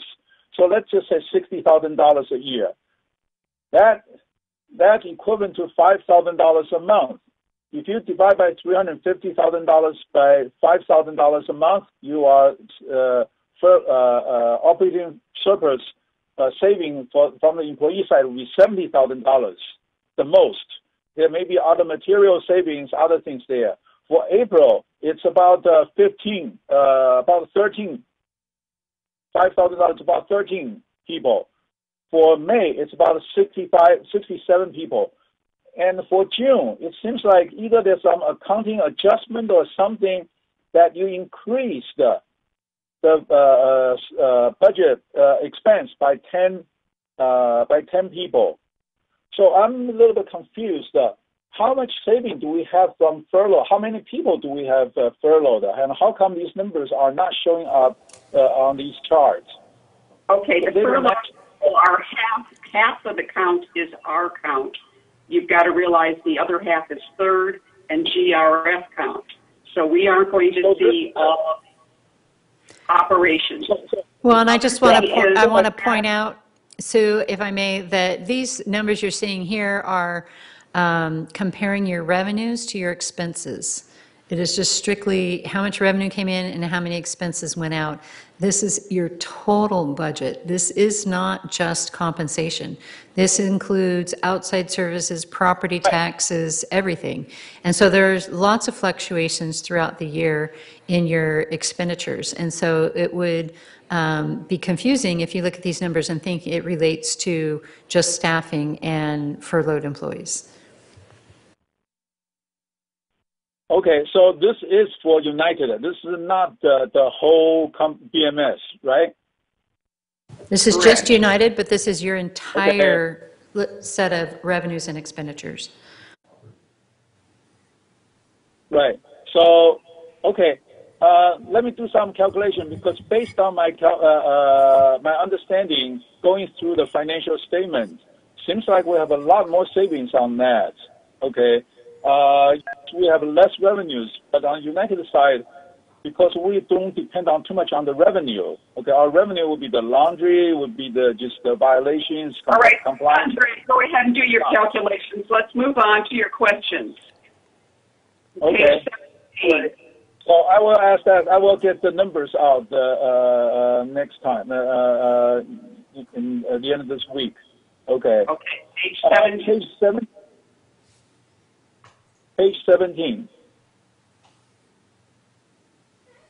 Okay. We have the investment income. If you look at the 2020, $287,757, and the investment total is $12,235,000. So our expected investment income return rate is $287,000 divided by $12 million. That's about 2.4%. Is that correct? It's probably close, yes. Yeah, 2.4%. Okay, and for 2021, that's about 3%. Okay, 2022, that's about another 2.4%. Okay, is that a good estimate? Because I don't see the consistency here. Okay, usually there's a fixed amount of assumption in there. Just use that fixed amount. Now, we I don't do know have how it, you get these investments from here. Andre, we do use a different assumption for the current year, which is lower, and then we're more optimistic in our future projections of interest. So there is a difference between current year and future years. Yeah, but you weren't Okay. optimistic. Okay, that's good. I'm not sure you have an algorithm. Could you share with us your algorithm and how these numbers are derived? That would definitely help out. And then nobody will have any questions on this one, how these numbers are derived. Okay? Page 19. Okay, no, I just want to make sure that we will have the information in there. Okay, investment income. All right? Is that contingency amount enough? If there is no expenditures, it's plenty. If there is expenditures, Well, then we're going to have to worry about it. Yes, that's what we need to set up the change the contingency fund rule and says no more operating fund dipping in this contingency fund. You do your calculation and you come up with your best estimate. And if you're really short, we can go after reserve fund. That's what the reserve fund is for. But the reserve fund, there's a limitation. Okay, there's a restriction. You have to put it within a year. That has been passed. We are going to be doing that. She already stated that this is not going to be used without the board's approval. So let's move on. Well, the question I have is, right now the board has awareness on that. In the future, like in the past a few years, the board didn't have the awareness on that. They just approved it. So we need to change the rule and make sure that it will not happen again. If that's something that we don't want to happen, if we already put a contingency fund somewhere else and we have the reserve fund for unexpected expense, then let's take that condition out of there. So operating contingency fund cannot go into this contingency fund. And let's just might as well change the name in case people misunderstand. Okay, moving on. Manny, I believe I'm next because Liz is gone. Yeah. So? I'm calling on you, Manny. Thank you. Okay, I'm going to go through a couple of slides because they're all pretty well interrelated. And I'd like to start with chart 9, please.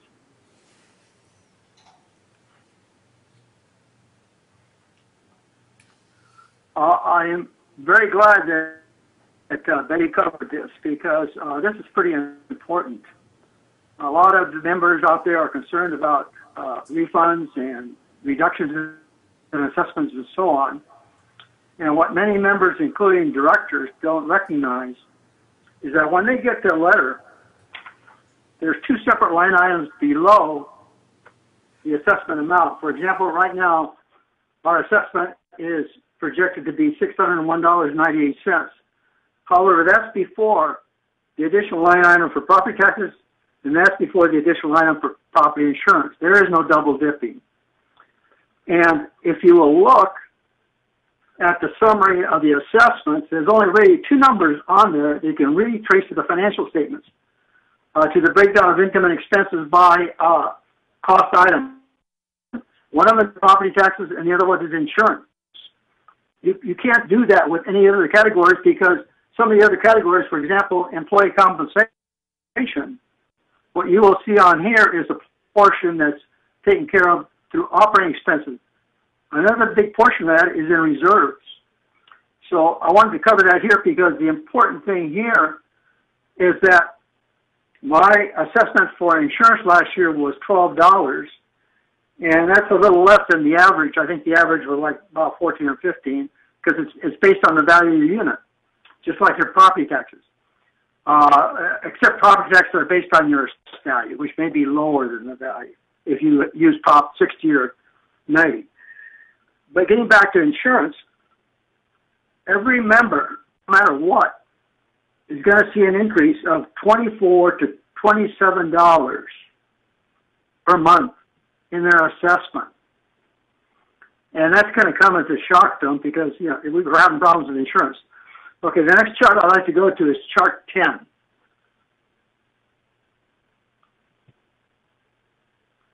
Okay, on this chart here, what I want to emphasize is that the original version 1 had an increase in assessments of $21.17.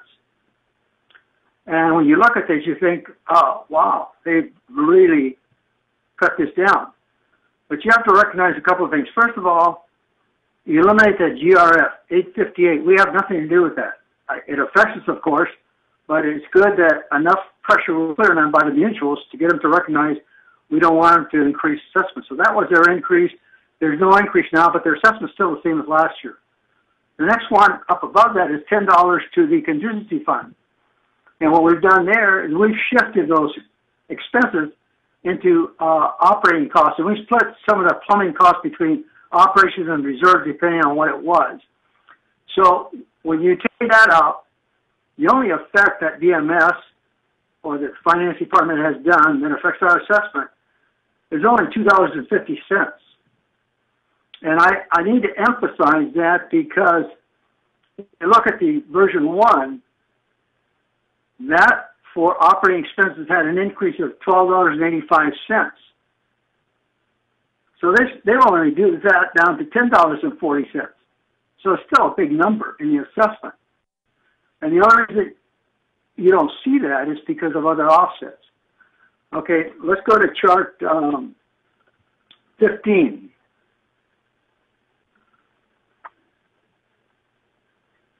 That's 11. 15. Okay, now, this 700, I agree with the 700,000. I think it would be more like $1 million by the end of the year, because they're going to be slow in getting back up to speed as far as providing painting and some of these other services. Granted, they came back on board as of August the 3rd, but like my unit, it's not scheduled. It was originally scheduled to be painted last November, and what I've heard is they might get to it by late September. In addition to the $700,000, there's another about $2.4 million in savings in reserve expenditures. So through July, the excess funds that the mutual has between both operating and reserves is over $3 million. And that hasn't been mentioned here, but I'll show you where it comes into play. Okay, next slide I want to show is 17.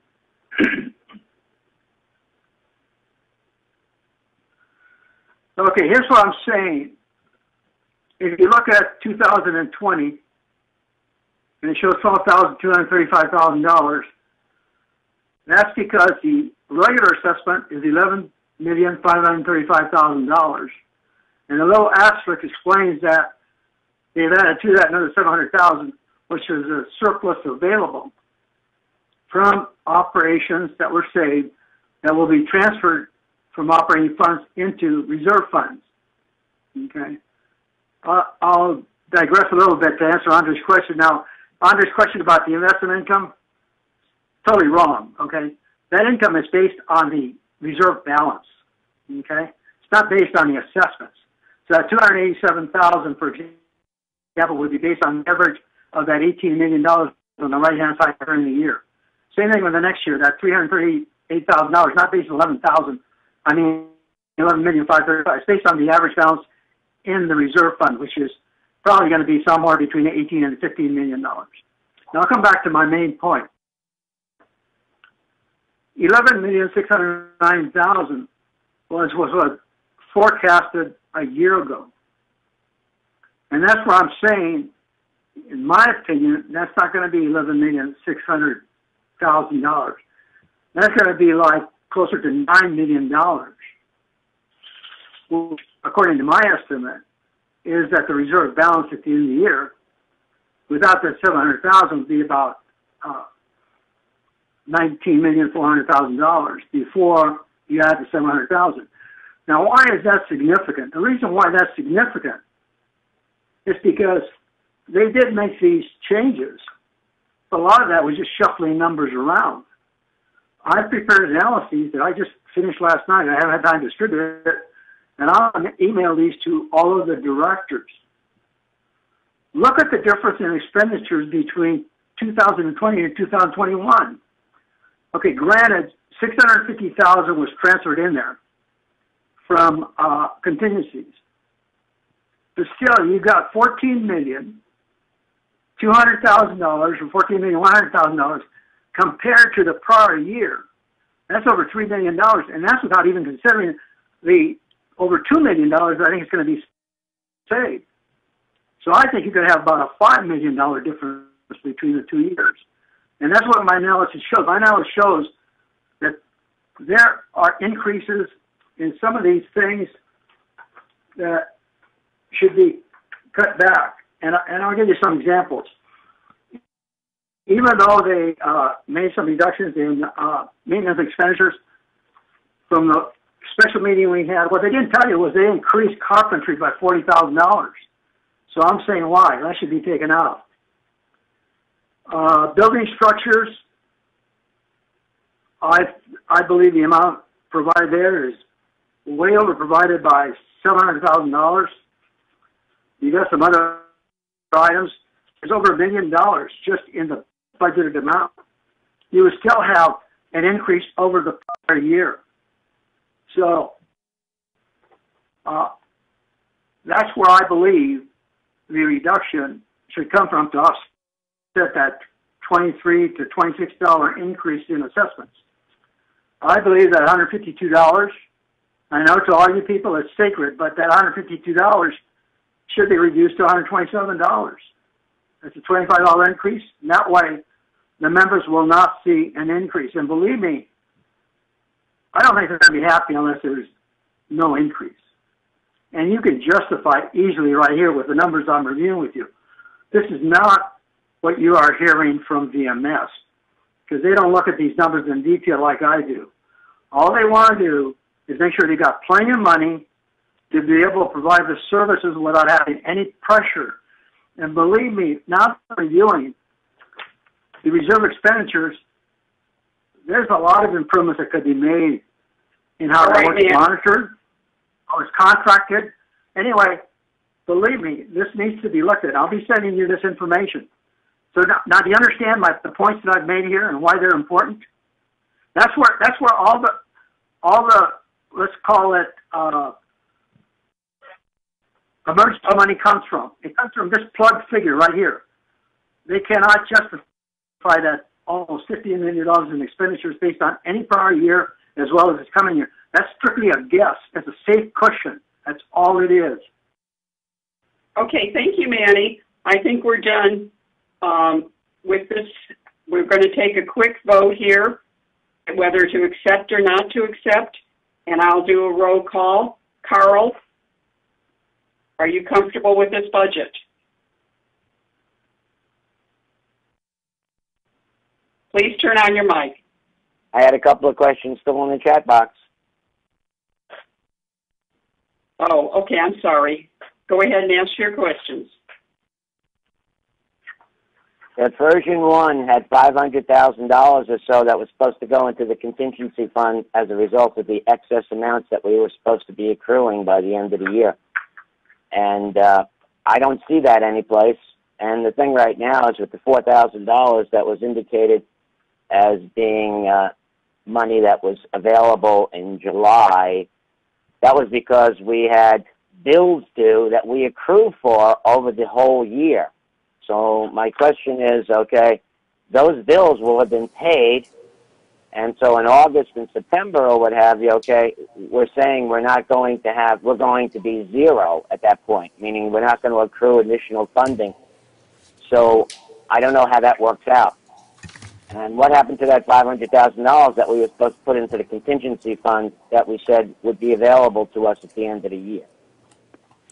Yeah, Carl, we revised our year-end projection, and we did previously anticipate more of a projection at year-end, but then we put in the anticipated increase in the insurance program as of October 1st, and that ate up the portion, and so we just removed the portion of the surplus recovery we had going into contingency fund and put everything remaining into replacement fund. Does that make sense? That may be, but the thing right now is we were talking about the fact that the contingency fund had been depleted, and we said, well, we put that $500,000 in there so that we would basically reinforce the contingency fund, even though we redistributed all of our allocations within the operating and reserve fund, but we still need a contingency fund, and that $500,000 is going to be a cushion. And now you're saying it's gone, but you did not mention anything about it during this whole discourse here. So, and that was a big number. We talked about contingency being at an all-time low right now. Yeah, Chris, if you'll go to the contingency fund slide, a couple more slides. I think it's the last one.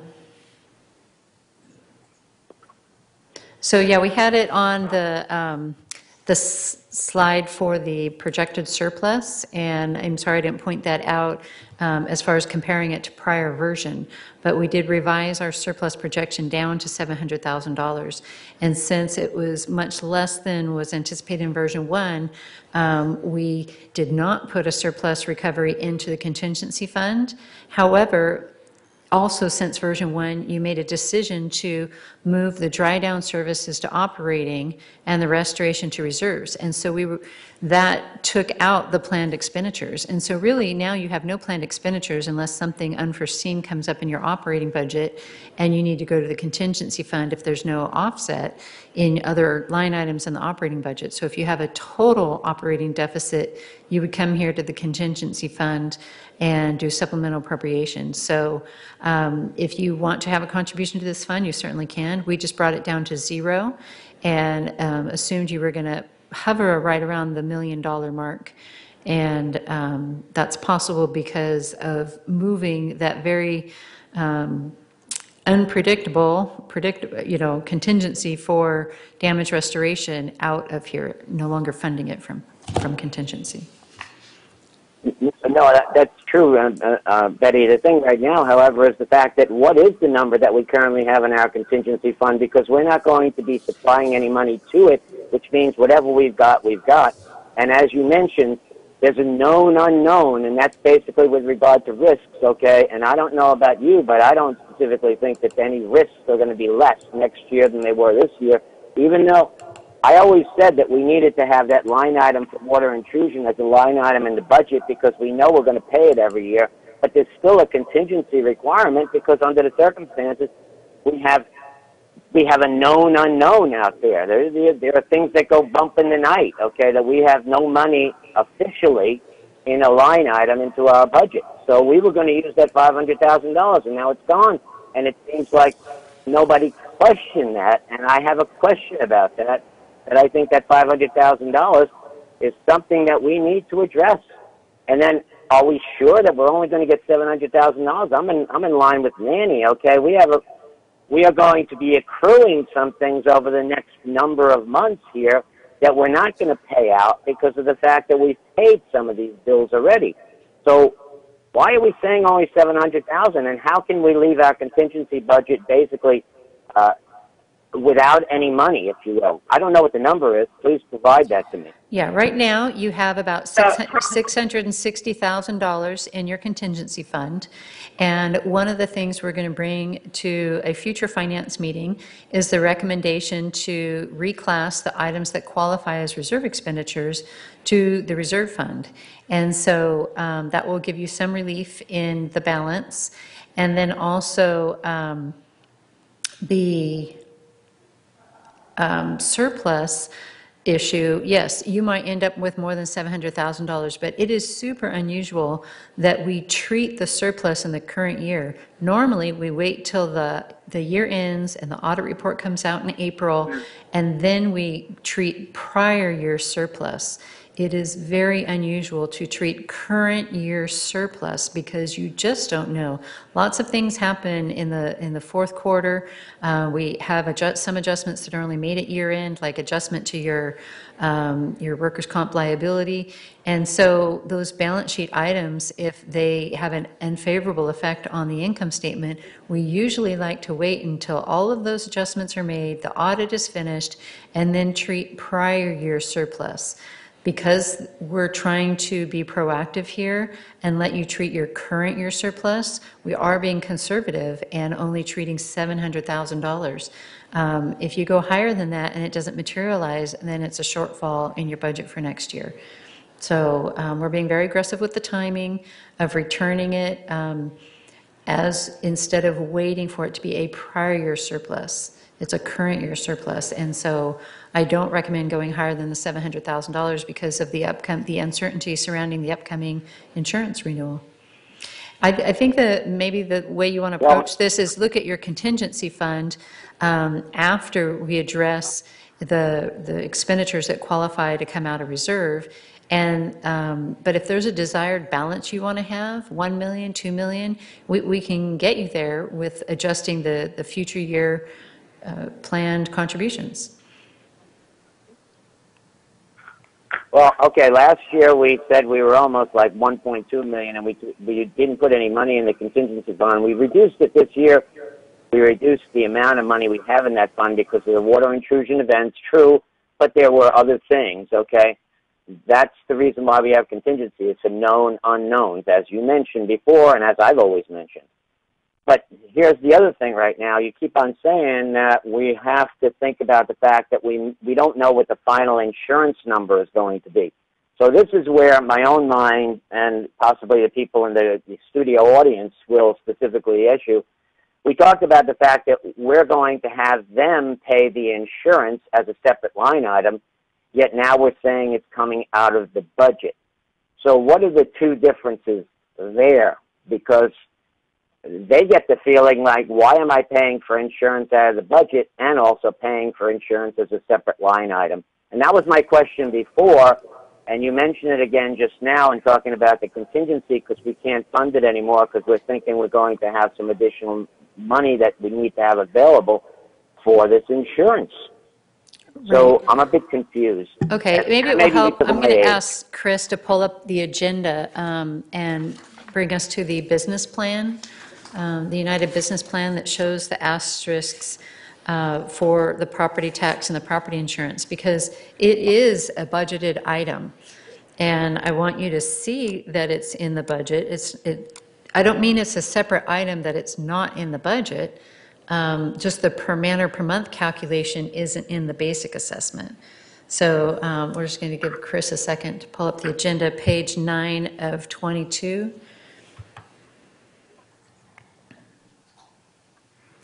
And try to blow it up a little on the screen, size-wise. He's going to try to zoom in so we can see it. Betty, can I make a comment that'll clear up real quickly? Well, I just want to show visually. Because this is the way I just want to show visually. I show visually, but let me just explain real quick. Yeah. So just real quick, Manny, can I finish and then you can take over? But Carl, if you look, and I apologize, we don't have line item numbers on here, but towards the bottom of the page in the middle, you see property tax and property insurance. The property tax budget is $12,158,000 and the property insurance budget is $3,021,000. So, oh, Chris, don't move. There's too much of a lag. We just went to the comparison report, so don't move it. And so the 12 million and the 3 million, those are in the budget. But you look to the right, and there's asterisks. I can't show you the per man or per month because it varies by individual unit. So it's in the budget. It's just not in what we call the basic assessment. When we're talking about $601.98, we're talking about a basic assessment that is shared and common to everybody. But there are two pieces of the budget that will be calculated for a monthly assessment amount unique to each manor. And so I'm sorry if we gave the wrong impression, but it is a budgeted item. It's not below the budget or below the line or anything. It's just calculated later after the budget's approved. So, okay, Betty, can I comment now? Does not include that number. Okay, let Carl wait and let Manny comment. Fine, okay. Okay, Chris, could you scroll that down to the bottom so I can see the bottom figure? Good. Stop right there. Okay, Carl, what you don't understand, or most people or directors don't understand, if you take that $601.98 times 12 times 6,323, you will not come up with 60 million, whatever it is. You will probably come up with 50 million. You have to go up and add those two numbers to it. Go up, scroll up a little bit. Scroll up, please, Chris. Right there, stop right there. You will probably come up with that's $15 million. You will probably come up with a figure that's like $45 million because you have to add that 12 million and a 3 to come back to that. And that is what is collected. However, if you divided that 12 million by 6,323, you would probably get a different number for each person because it's based on value. So it's in the budget. However, it's a separate line item, and that's why I was concerned about insurance. Even though this shows zero, some people are going to get a bill like myself. Last year, my property insurance was $12. This year, it's going to be like $36, $37. I'm going to see a $24 per month increase. Now, do you understand? But we're talking about supplemental to what's already budgeted because of the... No, it's in the budget. It's just that you have to calculate 601,000 by 6,320 times 12, and you will come short of that $60 million by the 12 million and the 3 million because those are billed in different amounts to each member. However, when they bill all those out, they will collect $12 million from each member, from total members. They will collect $3 million from total members. Do you understand? I understand. I'm trying to make sure the people, the home audience understand. It's not double. It's in the budget. 601.98 is what our assessment is. 205.60 is what the GRF assessment is. And then what I'm hearing here is there is going to be taxes, which everybody pays taxes, death and taxes, that's a definite, okay? And then there's an insurance line that supplements whatever is budgeted in the 601.98. It doesn't supplement, reimburses for it. And you are going to see an increase of about $24 or $25 per month for that item. That's my point in my whole presentation was we don't want that increase. We I want understand, that you understand, but I don't think the average Joe Blow understands why it's budgeted. They're not going to like it. I mean, that's the whole point right now, okay? The thing right now is we keep on talking about this insurance because it's a major issue now because these numbers are coming in like telephone numbers, okay? And as a result of that, the people at home, they don't care about a lot of things except for the fact that bottom line, how much do they have to make their check out for each month? That's what they care about. Absolutely. Absolutely. Reduce that 152 by $25. So the thing right now is, okay, we've got a situation right now whereby we have contingency does not get supplemented with the $500,000 that we thought we were going to have from this year. That means we're going into next year with only $600,000 in contingency. And that, I personally am uncomfortable with it, but you know what? I don't want to charge these people any more money than what we have to at this particular point in time. I'm a little bit concerned about the fact of what they're going to have to pay because this year has been a hell of a year. So, I mean, I'm not going to ask them to basically increase the contingency because that means they're increasing their monthly payment. But at the same time, we're going into this year with only $600,000 in the contingency fund, even though we're not going to do water intrusion. But I thought we had $500,000 more in it, and now I get told we don't. That's a problem for me. Okay, we could borrow reserve.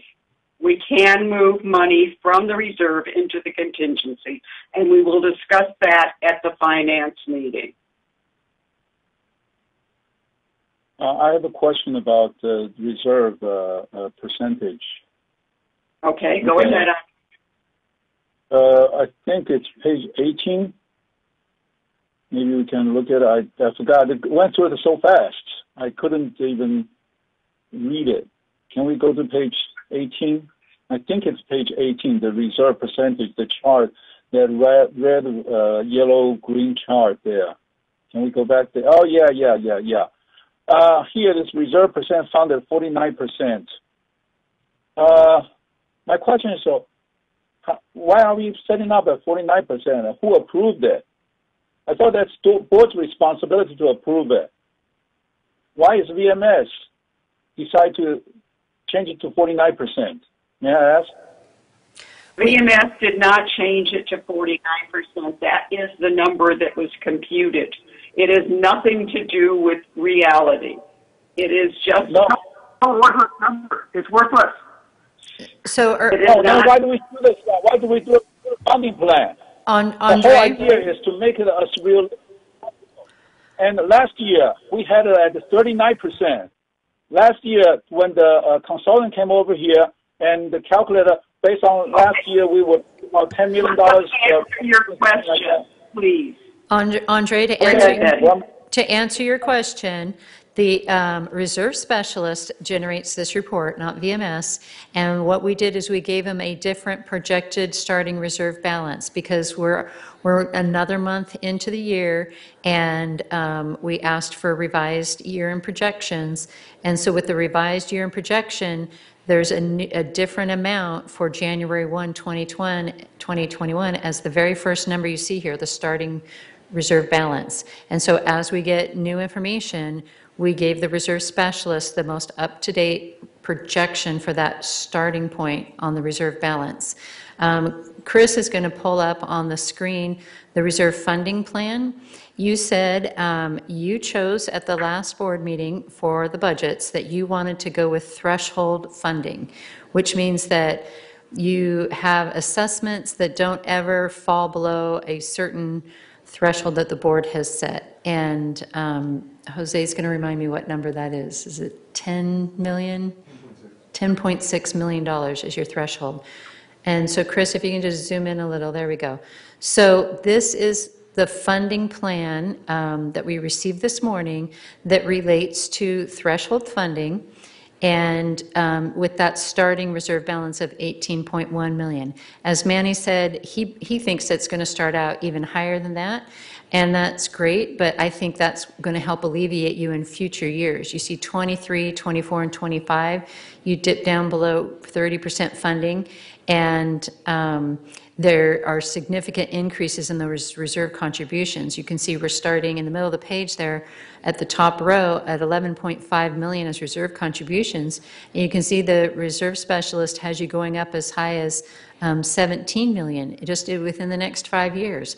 And so any money that you save this year and next year is going to help you avoid future significant increases in these reserve contributions.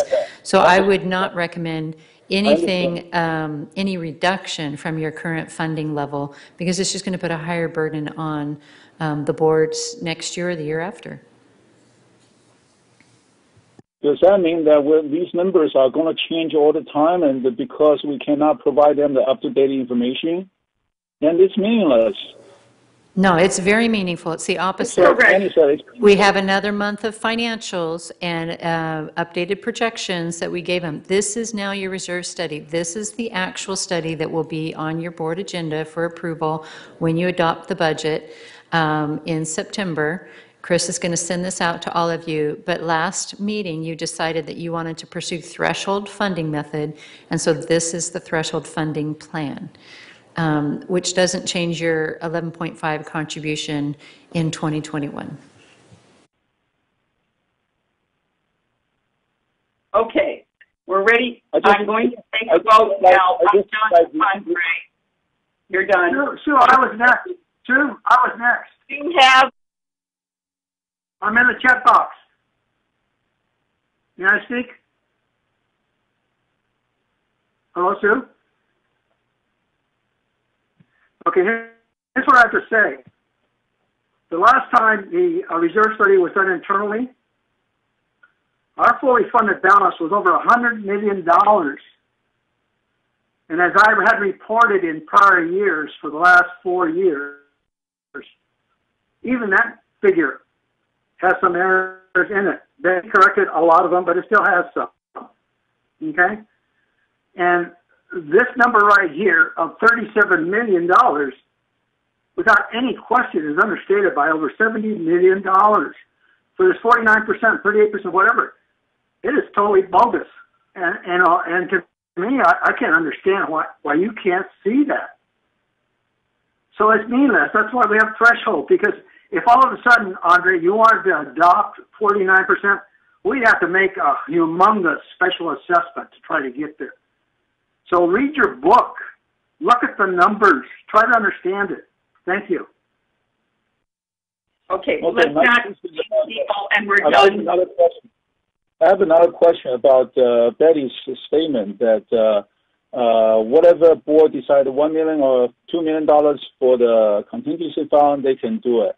Okay. It's not something that we can just pull out the air that decide $1 million or $2 million. Okay. We need to do some analysis. We need to do some recommendation, and it needs to be based on expert advice.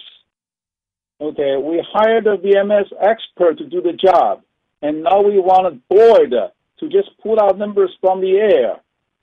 That's not the right way to do it. I hope VMS can make a recommendation as far as contingency fund. What is the right number to meet all those objectives for all those criteria? What is the right way to do it? What is the right number? Give us the number. Then we can make a choice. I think the board's responsibility is to come up with recommendations. Yeah, we can. Our job Andre, enough on that. We're going forward now. Carl, what is your vote? I'm not happy with the fact that we're going in there with not that $500,000 in contingency. I don't want to increase the amount of money that's in here as far as the assessments are concerned. So I think we need to do some redistribution and get some money into that contingency fund somehow, whatever.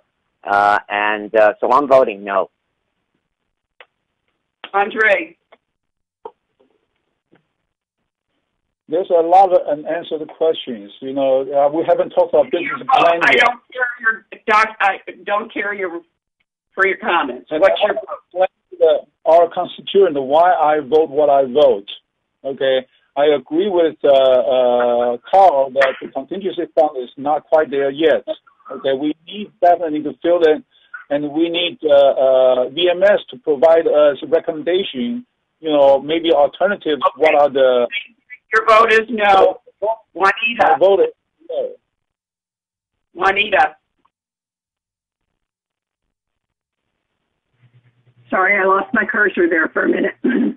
My vote is definitely yes, and I would like to thank Financial Services and Jeff for all of the hard work that they have done in putting this in and getting us to a level assessment from last year.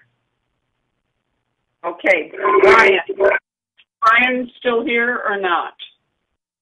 I guess not. Manuel. Okay, my vote is only no because I would like to see them reduce the reserve assessment by $25 per month.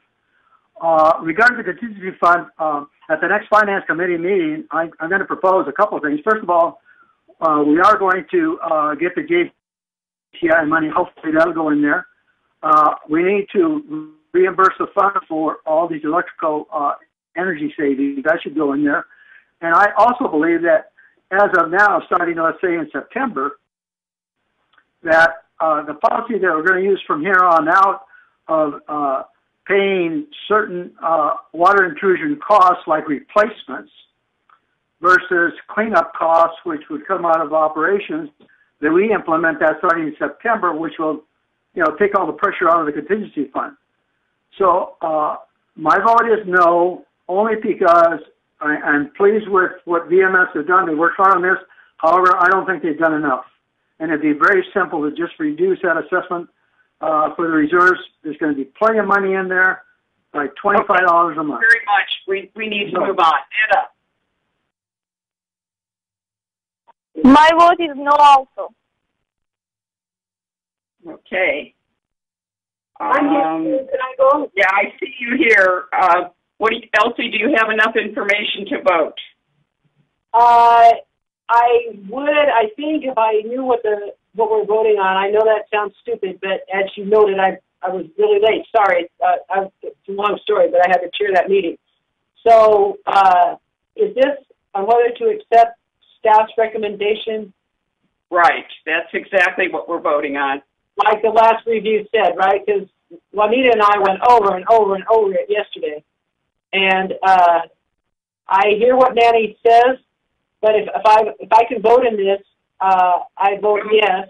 But if you don't think that's appropriate, then I'll leave No, it. it's fine. If you've gone over the material, you're fine. Okay, in that case, I vote yes. We have 7 people voting. We have 1, 2, 3, 4 no's and 3 yeses. Who was the last yes after Elsie? I'm sorry, I didn't get that for my minutes. Sue. Okay. The people who voted no need to give me a list of the changes that have to be made before they can go forward, because they've done their hardest work on this, and we need to have the list of changes that you want before, so you could vote yes in September. Juanita, may I remind you that at the beginning you asked Tony what his vote was before he had to leave? Oh, that's right. It was yes. Okay, go ahead and put Tony as yes. So we have a Still fails. I understand. I'm saying there are other no's here, like Netta and Carl and Andre, that need to put together a list of what they would need to know, what the changes they would need to have before they could vote yes. And we need to have that exact listing, because these poor people have to go make another budget, and we're asking them to do that. Okay. Thank you. Can I leave? Can I leave? Are we all done? It's adjourned. Thank you. Thank you. All right, I'm assuming that Cash never came on. I see a C, but I didn't know who it was. No, Cash told me he wasn't showing up. I called him. Sue, Brenda got mad because he was... Sue, I have a comment. Yeah. We need direction today, because Tuesday we are issuing the GRF budget. Their meeting is very early. The 1st of September falls on a Tuesday, and so we have to issue the final budget for their adoption on this coming Tuesday. To calculate the budgets, they have to be all together. The only thing that you can change without affecting the other corporations is your own reserve contributions. So if you want to consider your contingency fund and your reserve fund, you can do so and get to it back to us, but you have to do it as a board. So you'd have to set up a special board meeting very quickly, and the only thing that you can decide on is reserve contributions. Is everybody understood that everything else stays as is? Yeah, well, I thought we had until September for final approval by the board. Right, but we have to. That's your deadline. Final approval is September. No. Yes. Well, this is just your deadline, not ours. At your board meeting. Final approval by the board is September. You will be approving your budget in September. Today's not approval of the budget, it's accepting the budget as proposed so we can turn it into a resolution. You'll be adopting your budget in September, and I'm just making sure everybody understands that after today, the only items that can change are your reserve contributions or your projected surplus, but we can't change staffing or materials and supplies and so forth. Where's the documentation for that rule? Where's the documentation for that rule? On the budget calendar, it has on the budget calendar, it has a deadline for changes. I want to see a governing document or David Sterling or something that states it has to be that way. We asked this information during the first budget meeting. The answer was, we will provide you later. Now, this is the later time. The information is still not available. And the only instruction we had is you have to approve it, otherwise we are in trouble. The process is totally wrong. The board cannot be bullied to just sign up this budget. This is your budget. This is your budget, and we're ready for your input. Right. Sue, may I ask, did Brian give you his vote before he left? As treasurer, No. we need his vote. Okay. I will be calling Brian. Motion all in for it. We can't change the votes now. He's not even attending the meeting. We will have, I'm sorry, it's no right now. set up another meeting on Monday for this, and I need everybody's Okay. input today on what they want changed. Monday, we will have You'll another get meeting. mine. Good. Look at mine. Please do not Are we blame done? the board for denying this budget. If we had everything done, given us what we want, we could have made the decision. Okay, but if we don't have this information we want, we cannot make the decision. We cannot be rubber stamped to say because we don't have the time, because you don't provide us information, we have to approve it. I am not Thank you asking very you to approve it. We are asking you to tell us what Well, I'm not saying information. you. I'm not saying There's a you. meeting I'm with saying Mr. Melvin, right? telling us you have to approve it. Otherwise, we cannot meet the deadline. Okay. I Is the meeting understand. over? What? Is the meeting over officially? The meeting is over. The discussion